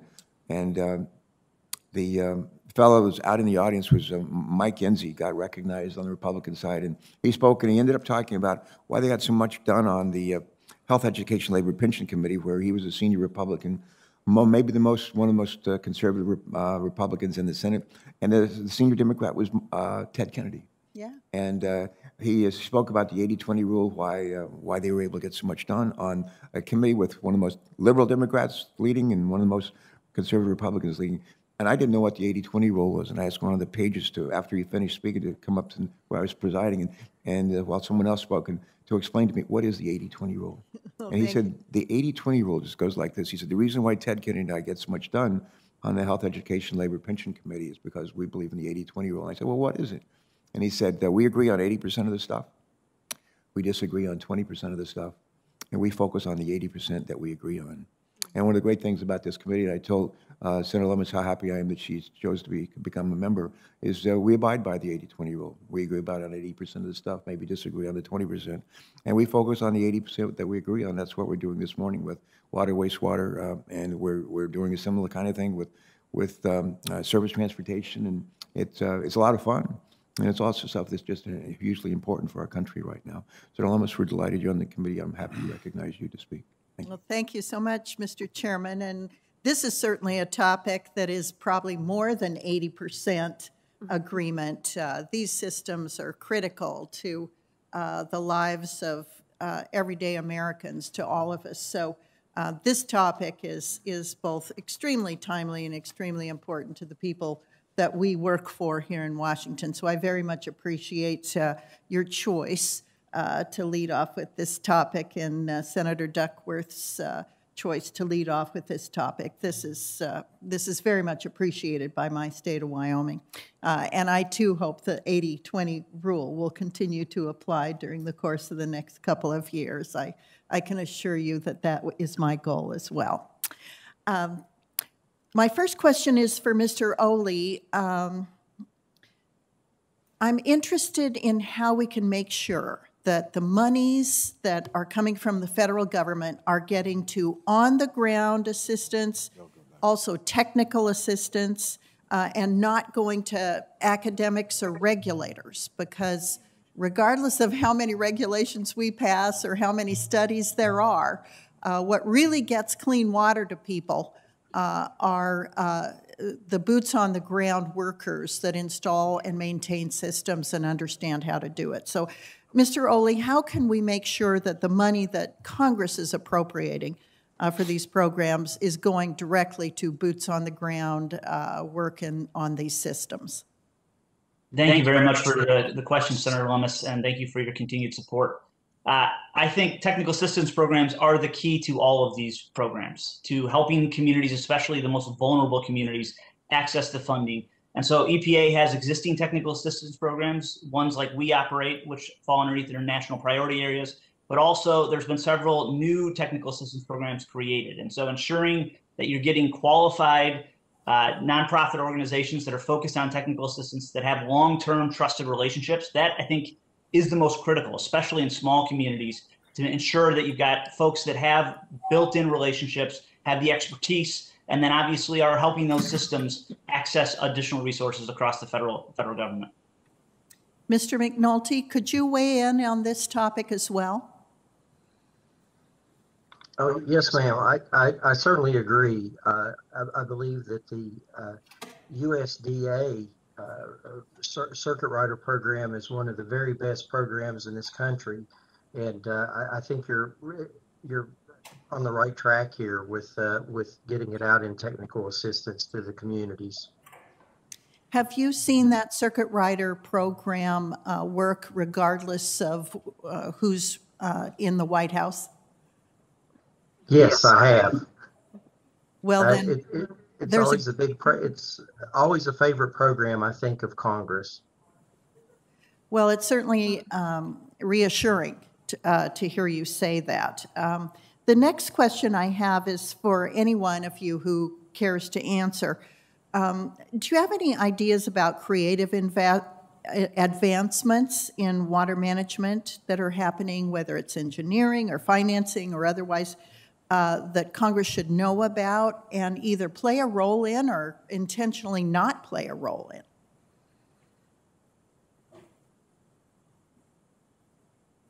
Well, this is Shelley Chard. I'll jump in. To say Oklahoma has been very successful, and we've created what's called the Oklahoma Strategic Alliance. It is made up of our state funding agency. It's made up of technical assistance providers and the DEQ drinking water and wastewater staff and capacity development trainers. That's a program that's allowed us to work together, and we bring together people from all different backgrounds. They can go out and actually provide some of that boots on the ground coordination and collaboration between all of the groups. They have somebody they can reach out to if it's something new or unusual we haven't seen before. And then we're able to apply those lessons learned to many other systems. And that's kind of been a lower capital investment that has resulted in significant water system operation improvements. Again, this is working primarily with very small and rural systems.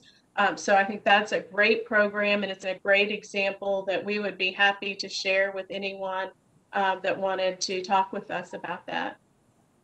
Well, I really appreciate that, Ms. Chard. Thank you for your response, and we'll look into that further. Those kinds of state programs, with states being really the incubators of innovation with regard to either implementation of these programs or planning ahead for the future is deeply appreciated. Thank you, Mr. Chairman. I yield back. Thank you. Thank you, Senator. I think we're going to bounce back up the list here and go to Senator Markey. I think you're next, Eddie. Senator Markey is recognized, please. Let me just run through the list if I can. We have a vote that I think is just beginning right now. The first of 2 votes. It'll be a 30-minute vote, and we'll have to figure out how we're going to make this work. I think we can. But it'll be Senator Markey, followed by Senator Bozeman, followed by on WebEx Senator Stabenow, and then we're going to work in Senator Kelly and Senator Padilla into this. I might want to recognize that one or both of you go vote right now. One or both of you go vote right now. Come right back, so we can keep this running. Okay? If you could do that, yeah, just expeditiously though. All right. Thank you. All right. On delay, as we say in Delaware. Okay, so I think Ed Markey is next. Senator Markey, Eddie. Okay, thank you, Mr. Chairman, very much. And thanks to the panelists. Communities of color are 40% more likely to have drinking water systems that consistently fail to meet safety standards in our country. And to address that clog in the system last year, I introduced the CLEAR Act legislation to provide more support for disadvantaged communities with additional financial assistance and new provisions allowing communities to purchase filters or hire technical expertise. And I was glad to see these provisions, Mr. Chairman, were included in the Drinking Water Infrastructure Act, which was successfully reported out of our committee last Congress. And I'm going to be working hard to include them once again in any drinking water package that is eventually passed into law. Mr. Oley, do you agree that more funding for the Assistance for Small and Disadvantaged Communities program would help address inequities, improve public health, and increase drinking water quality nationwide? Thank you, Senator Markey, and absolutely, I agree that it would. I think it's an incredibly important issue for us to be addressing, certainly ensuring the most vulnerable populations across the country, including indigenous populations and community of color, is incredibly important, and I think also a very big piece to the small system conversation as well.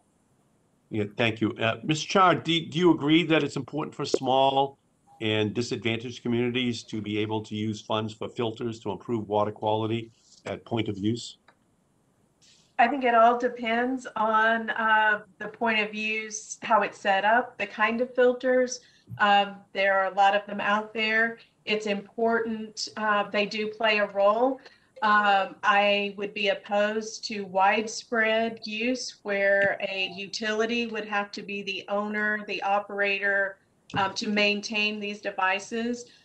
We've found that citizens are not excited about having either rural water district or municipal staff or state staff come into their homes to take samples or to maintain equipment. So I think it's important to strike a balance of using those filters in a responsible way so that we can protect public health in an additional manner. It is definitely a tool in our toolbox that we should keep out there, make available. But I think we need to be careful how we structure. Yeah, thank you. Well, Mr. Oley, do you agree that small and disadvantaged communities can benefit from contracting with nonprofits for technical assistance to better map and manage their drinking water assets? I think it's incredibly important. Many of these systems don't have those expertise or even the technology in-house. We run a program specifically focused on mapping of systems through GIS, and these systems need those services both to understand their current infrastructure, but also in the case of an emergency, how to access the system, how to make sure that it's continuing to be operated. Yeah, so and just quickly to conclude, millions of gallons of human and industrial toxic waste goes into our rivers every single year, and people deserve to know when our water systems are compromised and our water systems warrant federal funding to alert them. Last Congress, I fought for a change to allow municipalities to use sewer overflow funding for the development of public warning systems. Ms. Powell, do you agree that it's important to allow water systems to use funding to notify the public on combined sewage overflows? Thank you for the question, Senator Markey. I do think that CSO control requires massive investments like those that we're making in DC with the DC Clean Rivers program. Monitoring and notification can be part of those costs. So depending on the community's needs, I think it's worthy of being eligible for that funding. Yes. No, thank you. I agree with you 100%. The more notification people get is the more they can protect their own families. So thank you, Ms. Powell. Thank you, Mr. Chairman, for the recognition. Senator Markey, great to see you. Thanks for joining us. And I believe Senator Stabenow is next. Senator Stabenow, are you able to join us on WebEx? Yes, sir, I am. Senator Stabenow, all right. It is wonderful to be with you on such an important topic, and I couldn't agree more. I hope this beats the 80-20 rule, because we all should, and I know, care deeply about the quality of our water systems and sewer systems and so on. So I appreciate you and our ranking member having this very important hearing today. There's perhaps no better example of the importance of safe public drinking water to public health than what happened in Flint, the lead crisis in Flint that our families are still living through. And I want to once again thank Senator Inhofe, when he was chairman of this committee, for working with me in a wonderful bipartisan way to be able to address this crisis for the people of Flint. Thankfully, the city has replaced almost all the lead service lines now in the city, but water challenges remain, and in communities all across Michigan, they remain. In 2018, the state of Michigan required all public water systems to begin replacing all lead service lines starting in January of this year, and the process will occur over a 20-year period. Sounds good, but while the final count on total lead lines across the state isn't exactly known, the estimates are that there are as many as 500,000 in Michigan alone, which could cost as much as $2.5 billion to replace. And so there's been a lot of discussion today, important questions asked about how do we deal with this, how do we navigate the challenges, what happens when the communities that have the biggest backlogs that need the most upgrades and fixes are least equipped financially to pay for them. So I will not ask that question, but just lend my voice to the fact that it is incredibly important that we address that issue. So I'd like to ask Ms. Chard, in Michigan and in states across the Great Lakes, combined sewer overflow systems result in billions of gallons of untreated or partially treated water being released during rainstorms. Contamination of our waterways, they pose a serious threat to the health of our communities. I see this and hear from local elected officials all the time. And as a result of the climate crisis, we know that extreme weather and precipitation events are the new normal, unfortunately, which is creating new stressors on our water and our wastewater systems. So, Ms. Chard, in your testimony, you speak at length about this new normal. Do you have suggestions on how we can better embed climate resiliency into our wastewater systems, particularly to address combined sewer overflows? Thank you very much. So first, in interest of full disclosure, I'm very fortunate in my state. Oklahoma does not have combined sewers. Those have been outlawed since statehood, one of the benefits of being a young state. But the resiliency and what can we do about these significant weather events, I mean, it's so critically important, and what we do on the wastewater side definitely impacts our source water for our drinking water and impacts the treatment needed, our economic development, and so many things. states like Oklahoma have included requirements in our regulations for redundancy of equipment, so that plants are really, if you're only running the minimum treatment, they are overbuilt, because we want them to be able to treat in times of emergency. But that does come at a cost. And so we have to balance that. We look at including redundant power, generators, different sources of power coming into a facility. We can increase those kinds of provisions, and that can help us move forward and be more protective and keep our systems operating in times of emergency. Thank you. Thank you very much. Mr. Chairman, in the interest of time, because I know there is a vote going on and others wish to ask questions, I just look forward to working with you. This is a really, really important thing for us to tackle and to address. So thank you. Senator Stabenow, I learned earlier this week that you've been named the recipient of the Bryce Harlow Award, which really suggests that you are the epitome of the 80-20 rule. And congratulations on being named. I look forward maybe to being there when you're honored in person. Thank you. Okay, I think next we have Senator Kelly. Senator Kelly, all right. If you'd like to go forward, you're recognized next, followed by Senator Wicker, Senator Sullivan, Senator Padilla. Senator Padilla, you may want to consider going and voting right now and just coming back. You may want to consider that. Well, thank you, Mr. Chairman. I'm going to be brief because I have to go preside here in just a second, but I want to start out with Mr. Oley and start out by asking you about drinking water infrastructure on tribal lands.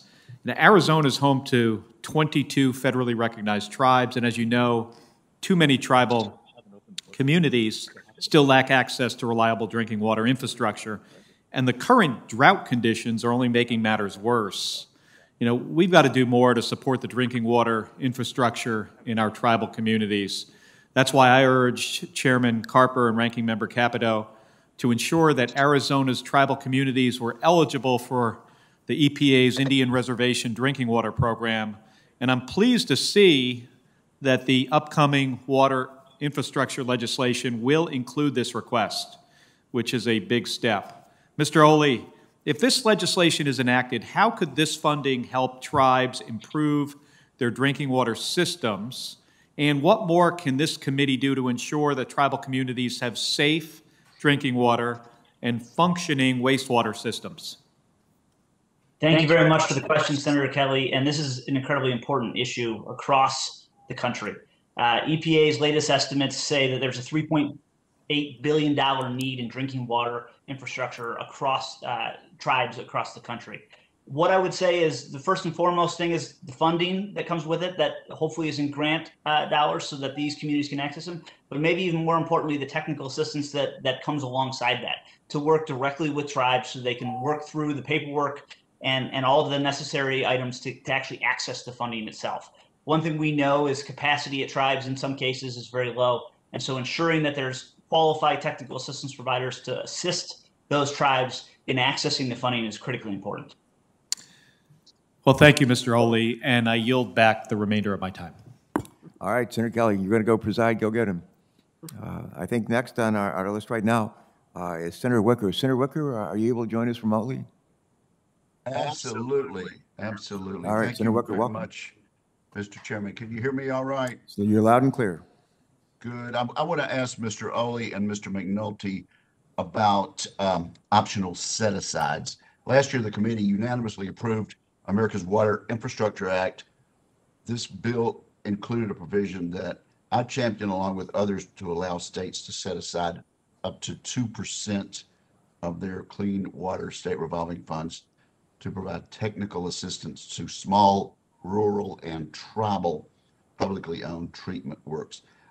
Can each of you, Mr. Oley and Mr. McNulty, comment about how optional set-asides within state revolving funds provide flexibility and the extent to which they're helpful? Thank you, Senator Wicker. Yes, we fully support the 2% set aside. We think it's a really vitally important piece to ensuring that small communities get access to that technical assistance. And what we see through that is that technical systems provides work on technical, managerial, and financial aspects of water system management. It ensures that those systems are sustainable in the long run, that they've got the financial resources to access, but also the set aside in particular sends just a critically important note to states about how important this technical assistance program is.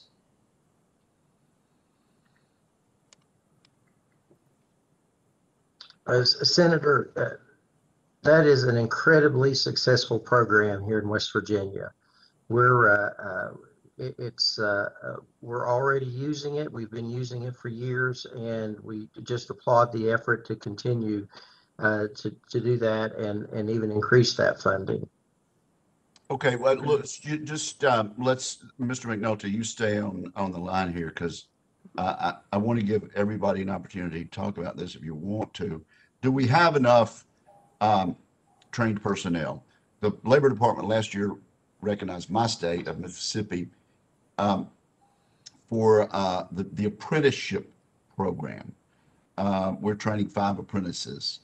How does a shortage of trained water operators affect the system? And has this been a problem for you in West Virginia, Mr. McNulty? And then we'll ask the other panelists to answer in turn. Yes, it's a big problem. With the retirements that are going on right now that we're seeing, especially our smaller communities, they're having a hard time attracting operators.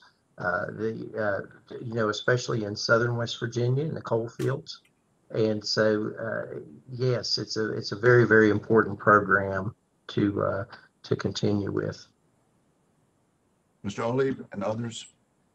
Yes, Senator Wicker, the workforce issues that are confronting small and rural communities is really important. We have a silver tsunami coming over the next decade of retirements.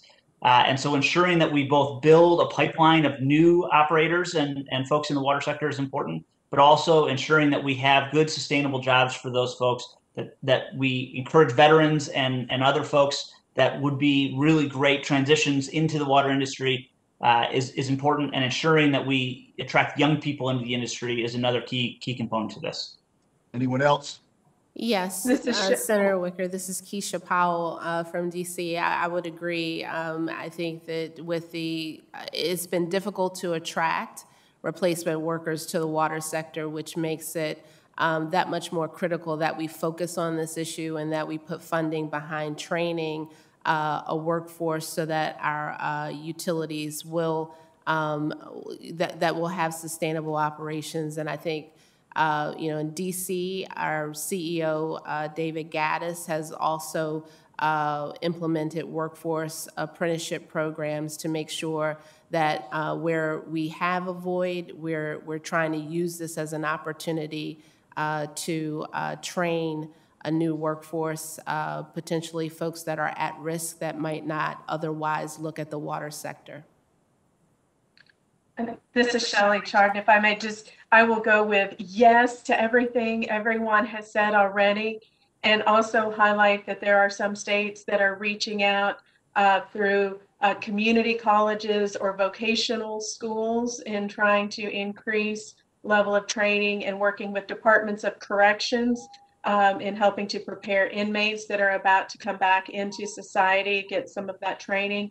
And we're also seeing some of our retiring operators staying on to assist other systems or becoming circuit rider technical assistance providers, which is also a program that's very helpful. Ms. Chard, how important are technical assistant grants?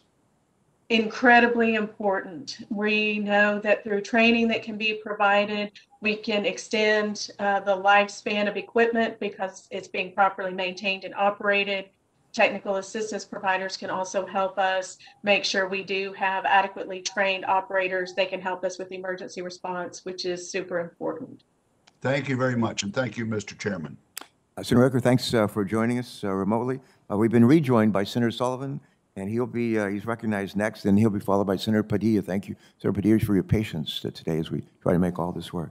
Senator Sullivan, please proceed. Colonel, you're on. Thank you, Mr. Chairman, and I want to talk to the witnesses, really all of you, on a topic that I think should garner really strong bipartisan support, and that's the issue of communities that are truly underserved.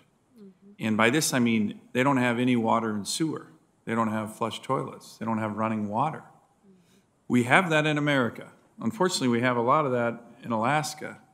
And I think it's an issue that we just, particularly after the pandemic, when communities are told you need to wash your hands 5 times a day and people don't have running water, it's imperative that we address it. This has been a big issue. Mr. Chairman, I appreciate your help on this issue in this committee, but we have to do more. These are, by the way, in my state, some of the most patriotic communities in the country with more veterans in these communities than you can believe. So, Mr. Oley, Mr. McNulty, other members, how do we get to this issue? And it frustrates me, you know, when I hear communities. We had a big debate on Flint, Michigan. That was an obviously horrible issue. But the discussion there was, how do we deal with aging infrastructure? I think there's an even more important issue. How do we deal with communities that have no infrastructure? Zero, zilch. So any thoughts on that? How we can take care of these people first before we look at upgrading systems? There are Americans, thousands in my state, who have no running water and no flush toilets. They live like they're in a third world, and they have diseases and health challenges that reflect that. How do we put an end to this? Mr. Orley, why don't you start?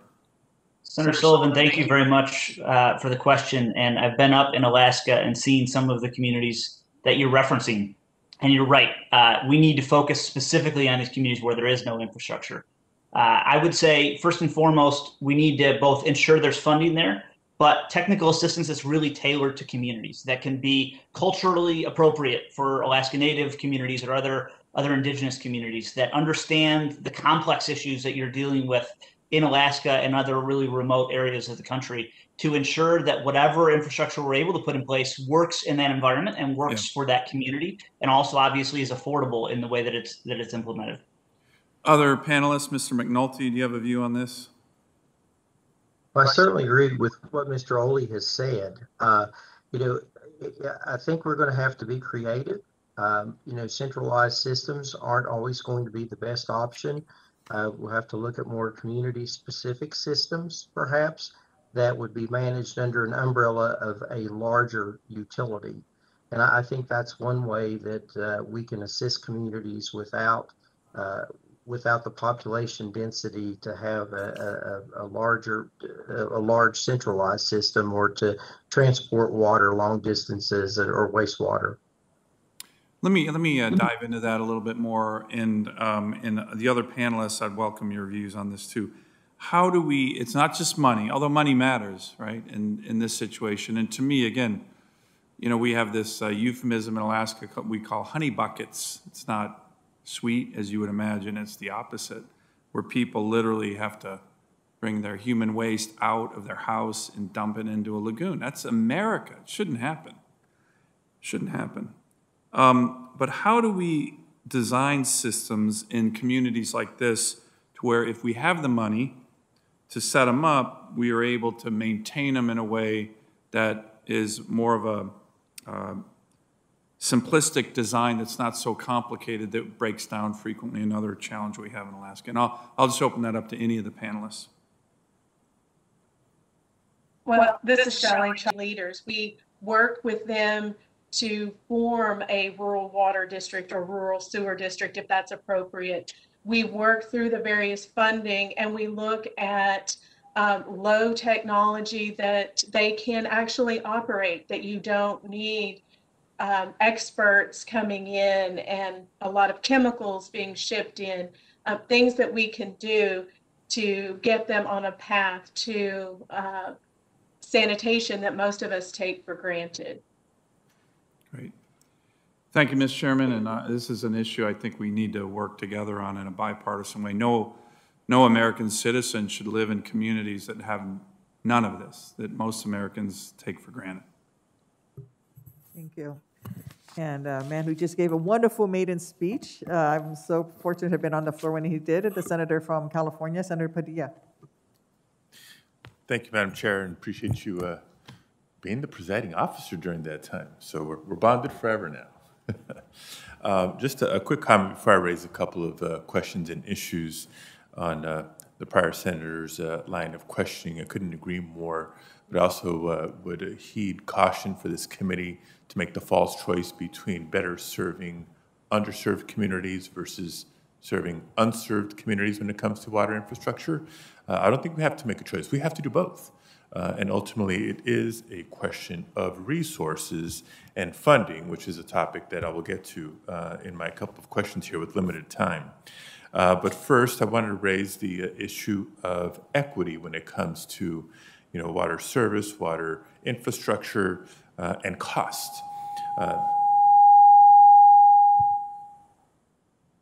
Safe drinking water is clearly fundamental to public health. We would all agree about that on a bipartisan basis.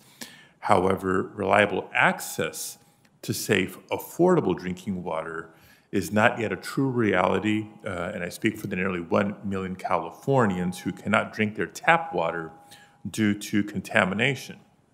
It's also not yet a reality for the 1 in 8 California households who owe an estimated $1 billion in unpaid water bills. This water debt crisis is felt not just across California, but across the country, in both urban as well as rural communities, with particular impacts on communities of color.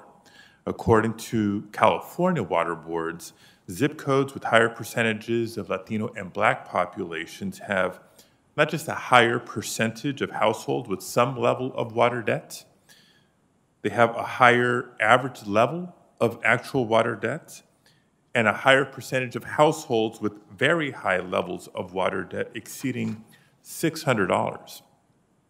Now, the COVID-19 pandemic has further exacerbated water affordability challenges among low-income households. And unlike other basic utilities, colleagues, we lack a national long-term water affordability program. So, in my mind, to build back better for everyone, we must recognize that infrastructure isn't equitable if it's not affordable. So, Ms. Powell, you noted in your testimony, and I'll quote, that most utilities have raised rates for years to meet the compliance obligations of the Clean Water Act and the Safe Drinking Water Act. It must be recognized that it is important for the federal government to regulate. If it is important for the federal government to regulate, it is equally important to provide funding to meet these increasingly stringent requirements. For the burden from this disparity is often borne by households of color and contributes to an increasingly acute environmental justice challenge. So, Ms. Powell, what steps would you recommend that this committee take to avoid widespread water shutoffs from occurring in all communities, frankly, as a result of the looming water debt crisis? And after you speak, I want to touch on historic levels of federal funding for a minute. Ms. Powell. Yes, sir, and thank you, Senator Padilla, for the question. The grandmother on a fixed income that I referenced in my testimony was my own.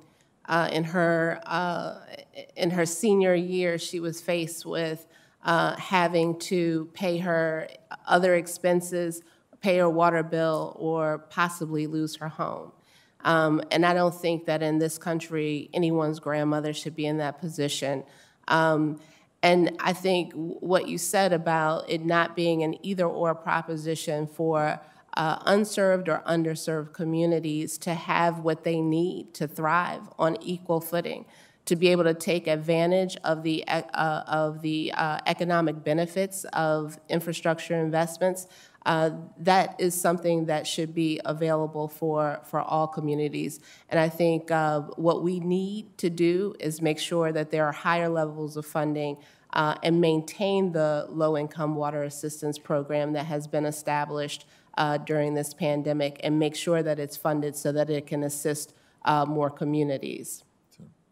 Thank you. And I just want to acknowledge, colleagues, for our consideration that federal funding for water systems has fallen by 77% in real terms since its peak in 1977, forcing local utilities to take on loans and raise bills in order to upgrade infrastructure, to comply with the safety standards that we now mandate, and to adapt to extreme weather conditions caused by climate change like droughts and floods.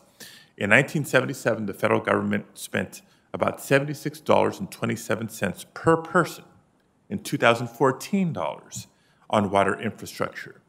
By 2014, that support fell to just $13.68 per person. And so, again, whether it's through the use of state revolving funds or other tools, we need to be an equal partner in funding and financing compliance and upgrades, not just regulating and applying mandates. Thank you, Madam Chair. Thank you. We're going to have a second round of questions. Senator Carper will be headed back. He's voting right now. So I would like to begin the second round. As co-founder of the Senate's Environmental Justice Caucus, I commend the Biden administration for prioritizing environmental justice through executive action. Yet, administrative action alone will not be enough. Environmental injustice has deep roots in our country, and upending decades of inequity will ultimately require Congress to act. As a country, we've allowed the vicious cycle of forcing communities of color and low-income households to breathe dangerous air and drink toxic water to persist for far too long. And that is why any effort to build back better must start with the roots, with the pipes that comprise our drinking water and wastewater systems. As we develop a comprehensive proposal to fix and improve our nation's drinking water and wastewater systems, what programs or policies should we be prioritizing to make sure such investments also promote environmental justice? I'd like to ask that of the full panel as well, again, in the order that you presented. Thank you. Thank you, Senator Duckworth. I think that it's important to make sure, as you pointed out, this administration has prioritized equity and environmental justice, and I think that the policies need to reflect that. I think where funding programs are concerned, we have to make sure that those communities that are underserved, those communities that have been most vulnerable to the impacts of climate change, those communities that have been most vulnerable to lead in drinking water, have the resources that they need, again, to thrive on equal footing with every other community. And so when we look at funding programs, as you are considering not only higher levels of funding, but also considering more grant funding, recognizing that those underserved communities that have environmental justice challenges may not be able to take advantage of loans to address the issues that they grapple with. And so that is something that as we look at those funding programs, we have to make sure that they work for everyone, even as we're looking at how much additional funding we're putting into those programs. Thank you. Ms. Chard? Thank you, Senator. I think this is an area that's an opportunity where we can be creative and think outside the box a little bit. As we start working with these disadvantaged communities, rural communities, some of them are served by their own independent system, but some of them may be subsections of existing much larger water systems.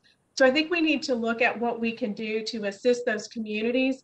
And we can do some of that through some of the funding that is kind of non-traditional for the water and wastewater infrastructure. If we look at some of the funding that the Department of Agriculture has through their rural development program, they can help us a lot there. Also, boots on the ground technical assistance providers working with the states.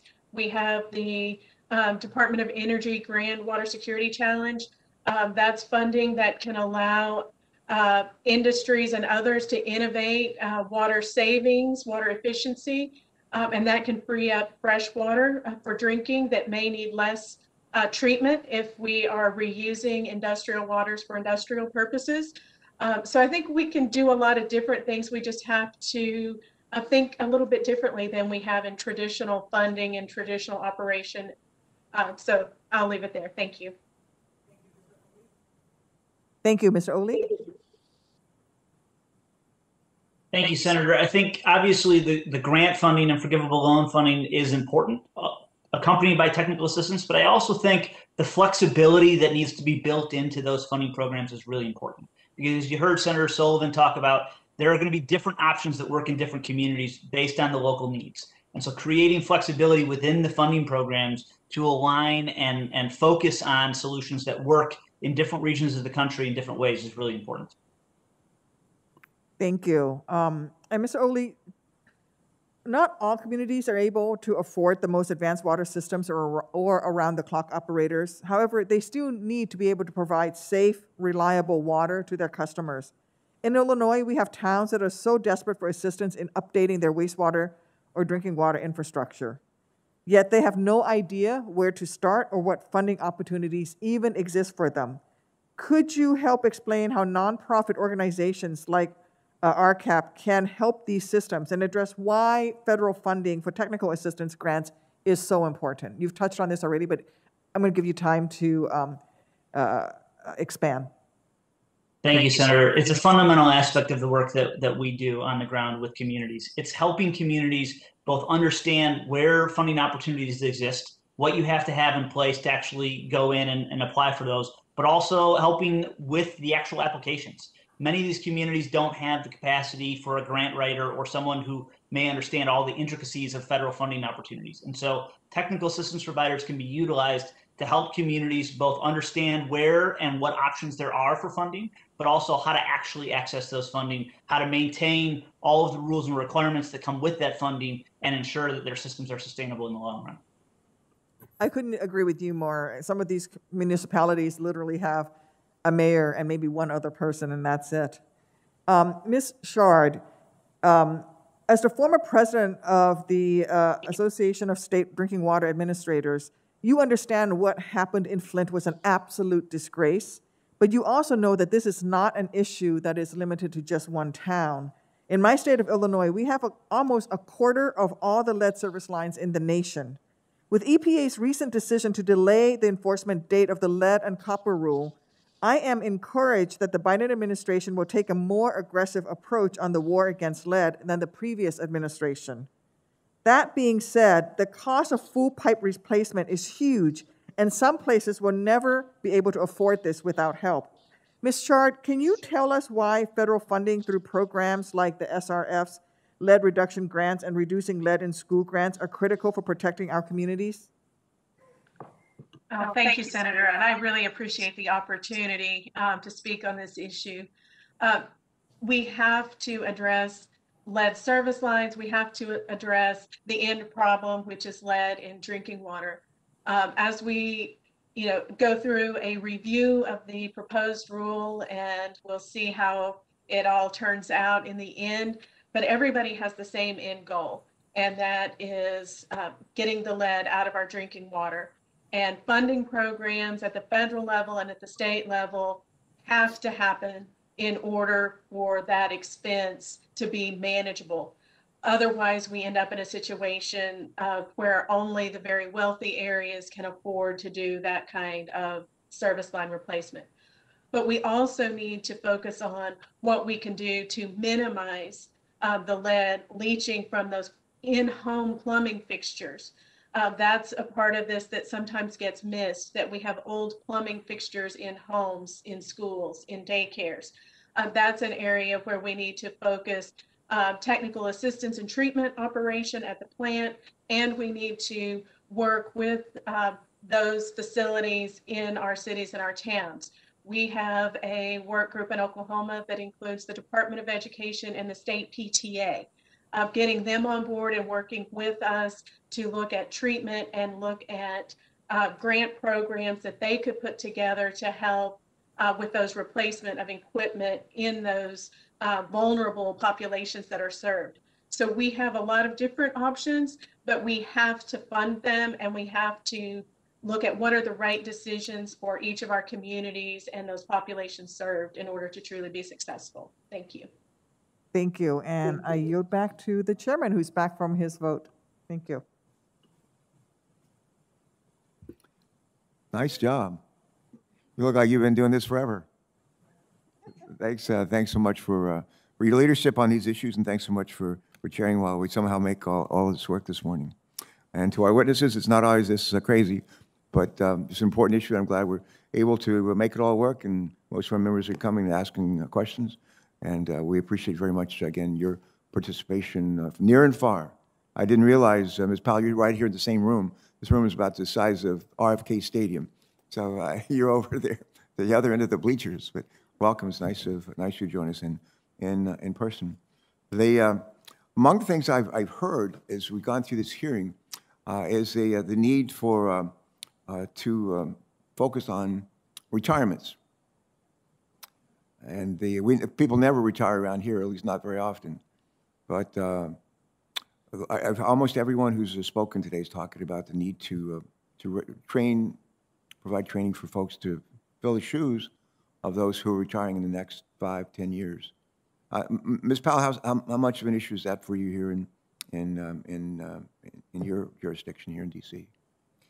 I think it's an issue for us. Like every other utility, we're faced with trying to find replacement workers and seeing folks with a lot of experience. Okay, that's fine. That's all I need. That's all I need. But it's an issue. This is an issue, an important issue. Good. Ms. Chard, same question. Is it an important issue or not for you folks?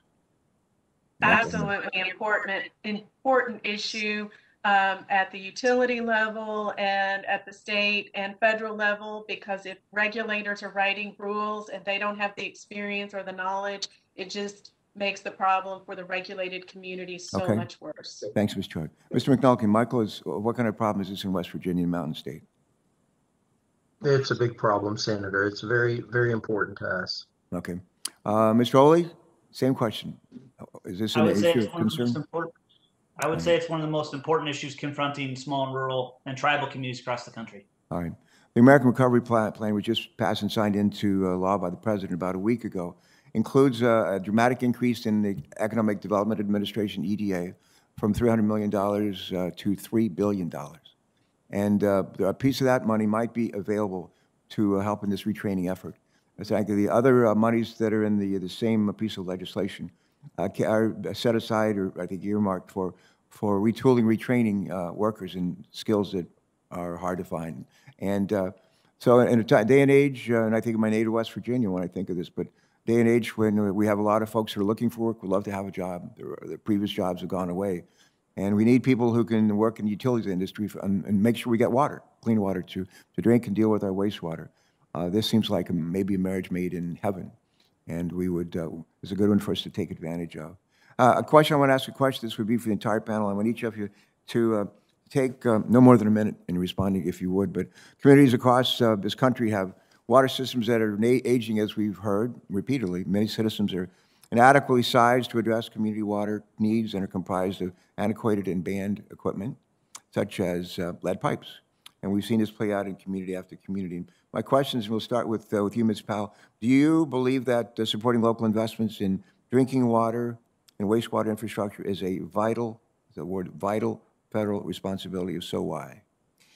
I absolutely do, Senator Carper, and I think for two reasons. One, because it certainly supports the communities, the public health and welfare of our communities, but it also provides an economic opportunity. For every $1 million that we invest in our infrastructure, there's an economic impact of 15.5 jobs. And at a time like this, I think the water sector has a shot to be part of getting this country back on its feet if we have the money to invest. All right, thanks. Thanks. Same question. Camaraderie and investment as we move forward. Thanks. I like to think of it as a shared responsibility. It's not all in the federal government, but a shared responsibility. Mr. McNulty from West Virginia. Go ahead, Mr. McNulty, please. Same question. Yes, I agree, Senator. This is a shared responsibility. We certainly need clean water. We need that investment in our communities for economic development, as well as for the health and safety, especially for those that are most vulnerable. Again, I think it's vital that we have the federal support. All right, thank you. And the same question, Mr. Oley. Thank you. Yes, thank you, Senator. I think water access and wastewater access is one of the most underappreciated parts of economic development and economic growth. No business is going to stay or grow in a community without access to sanitary wastewater. No family that has the means to is going to stay in a community without access to safe drinking water. And so water and wastewater access and affordable water and wastewater access is an incredibly important piece of the economic development puzzle. All right, thanks so much. Mr. Oley, if you'll just stay with us, I'd follow-up question on resiliency, please. There's a lot of discussion right now about reinvesting in aging infrastructure and ensuring our systems are resilient to climate change, not just now, but well into the future. Rural and small water systems are significantly more burdened by system aging, by climate change, because they operate in such thin margins. Question, how is the RCAP helping small systems prepare for and address our changing climate and the resulting extreme weather events, please? So we work with communities of all shapes and sizes in different regions of the country on these issues, whether you're talking about coastal erosion, whether you're talking about flooding issues that have become more prevalent. We're working with communities to help them build the resiliency on the front end, but certainly, obviously, also on the back end of recovery as these events continue to happen. It's our focus to try and help build capacity at the local level to take on these issues and ensure they've got the expertise and know-how to actually execute on those. All right, thanks for that response. Let me just follow up, same issue, resiliency, please. Question of Mr. McNulty. Would you just share with us what your experience has been in Morgantown and in West Virginia in addressing more frequent extreme weather events? Mr. McNulty. We've undergone several flooding issues here over since 2001, and the technical assistance provided by our Rural Water Association has been just invaluable in getting these folks back on their feet, and other utilities coming to their aid, especially down in Clay, Wyoming, McDowell counties. I mean, they've just been ravaged. So we're seeing these programs, the rural water programs are just wonderful programs to help. Thank you, sir. Keisha Powell, maybe a question on infrastructure maintenance, okay? Ms. Powell, you are currently, I understand, the CEO, is that right? The CEO of DC Water? COO, I'm sorry. COO, okay. Maybe someday, we'll see. But today the CEO, future CEO of DC Water, but you have had leadership roles, I'm told, in other communities, including Jackson, Mississippi, is that right? Yes, sir. And as you know, Jackson still has large parts of the community without access to water after the winter storms that shut down expansive parts of the South, including the entire state of Texas. As I understand it, Jackson has yet to fully implement its full suite of options to respond to the storm. What happened in Jackson could have been any community in America. Climate change is making the concerns of aging infrastructure even more prevalent and worrisome. Question. Ms. Powell, can you speak more about what it takes to maintain an aging infrastructure network like Jackson, and make upgrades while keeping rates affordable? It's a little like changing the engine of an airplane while you're in flight. Go ahead. It absolutely is, and if you've been in that position, it's nothing more deflating for a water operator to be fighting, keeping, or continuing to provide service to a community with infrastructure failure after infrastructure failure. I think the importance of maintaining what we have cannot be underscored. We talk a lot about investing in infrastructure to build new. Because of regulatory programs that we have, we have to sometimes build new infrastructure like the DC Clean Rivers program at $2.7 billion. But when you've got billions of dollars of assets in the ground, and as you pointed out, ASCE's data point that there's a water main break every 2 minutes in this country, that underscores the need to maintain what's already there. And I think we have to do both. We have to have funding levels that allow us to build new, to leverage opportunities for new technology. We also have to have the funding to be able to maintain our infrastructure, to maintain our plants, our pump stations, so that we can serve reliably and we can achieve a level of resilience. All right. With your DC water hat on, let's be my last question for this hearing. I take it back. I'm going to ask in a wrap-up question for everybody. Just one point you would really drive home. One point from my colleagues and me with respect to the issues that are before us today. One point you think is this, if it's already been said, that's fine. Say it again. Just to reiterate, the repetition is good. Question with respect to DC Water, Ms. Powell. DC Water provides water for all here in the nation's capital. We thank you for that. And all around the country, the situation is the same, safe. We want resiliency, we want reliable service. It's all critical. Would you just take a minute and discuss the steps DC Water has or is taking to address risks or vulnerabilities to water delivery and ensure it is resilient to climate change? Just briefly, 1 minute, please. Thank you. Yes, sir. And thank you for the question. We're taking several steps. We're making sure that our infrastructure in the ground can reliably serve the district. We know that we have some very important customers here. It can be a matter of national security to make sure that we have our systems intact. We're also looking at cyber and making sure that we have a cyber security infrastructure in place that can support our systems. We have teams in place that are constantly looking at gaps to make sure that we close those gaps and maintain a state of readiness at all times to respond. But all of those things take funding. And if we don't have that in terms of being able to access federal funding, then that has to come from our ratepayers. So I would just continue to ask, and NACWA urges for higher levels of federal funding for the water sector. Fair enough. Thank you. Thank you so much. The squeaky wheel gets the grease. Keep that in mind. Well, we need billions. All right. Well, that's a lot of DC. grease. Okay. Thank you. And thanks again for being with us today. Real quick, a wrap-up question, just no more than 30 seconds per person. One point you'd really like to hammer home. We remember nothing else from what you said. Let's hear from you right now. Repeat, whatever it is. Ms. Chard. Ms. Chard, you go first, please. So I would just say very simply, the setting of standards by EPA or Congress, that is not ultimately what protects public health. It's getting those standards implemented, and we need funding to get those standards implemented and protect public health. Great. Thank you. Thank you, ma'am. Thanks for joining us. Thanks. Mr. McNulty, please. Same question. Debt forgiveness, senators. So many of our rural systems are struggling. They're so debt heavy. There's no room to grow, and if you could find a way to forgive a lot of that debt, that would be wonderful. All right.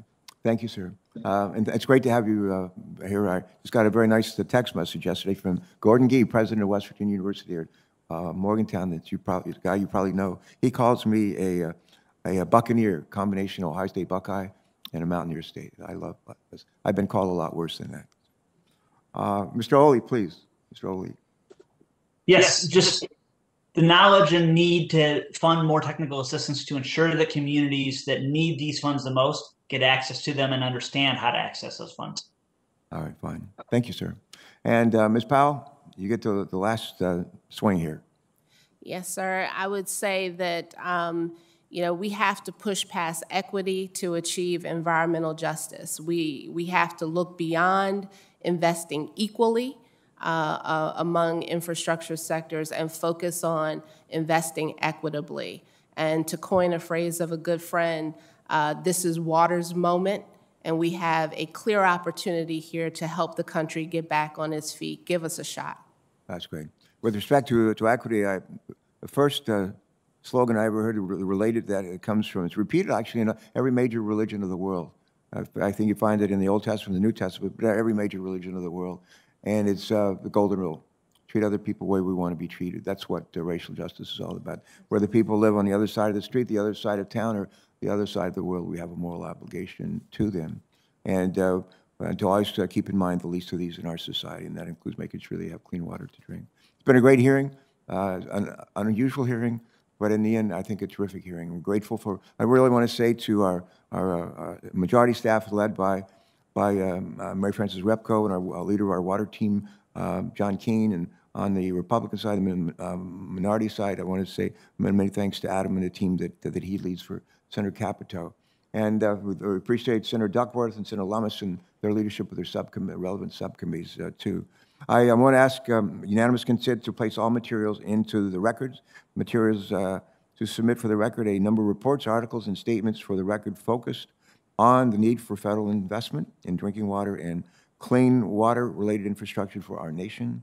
These materials show that the nation's infrastructure has suffered from inadequate investments and from extreme weather and climate-related events that are happening far too frequently. And just a real quick closing statement.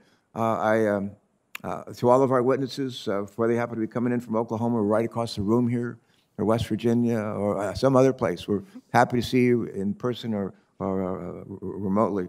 And for whoever develops these systems, makes all this work. When so many things could have gone wrong today and they didn't, I'm just grateful. I'm struck by the bipartisan consensus that we've heard today. And we're a committee that's, I think, known for the way that we work together, sort of the 80-20 rule. And I'm almost tempted to ask everyone here to stay together. We're singing a little Kumbaya. Maybe a verse or two of Kumbaya would probably be appropriate. But in all serious, at any point in this hearing, I really had the sense that if I were blindfolded and didn't know who was at the microphone on our side, here on this side of the dais, I probably would have no idea whether the senator speaking was a Democrat or a Republican.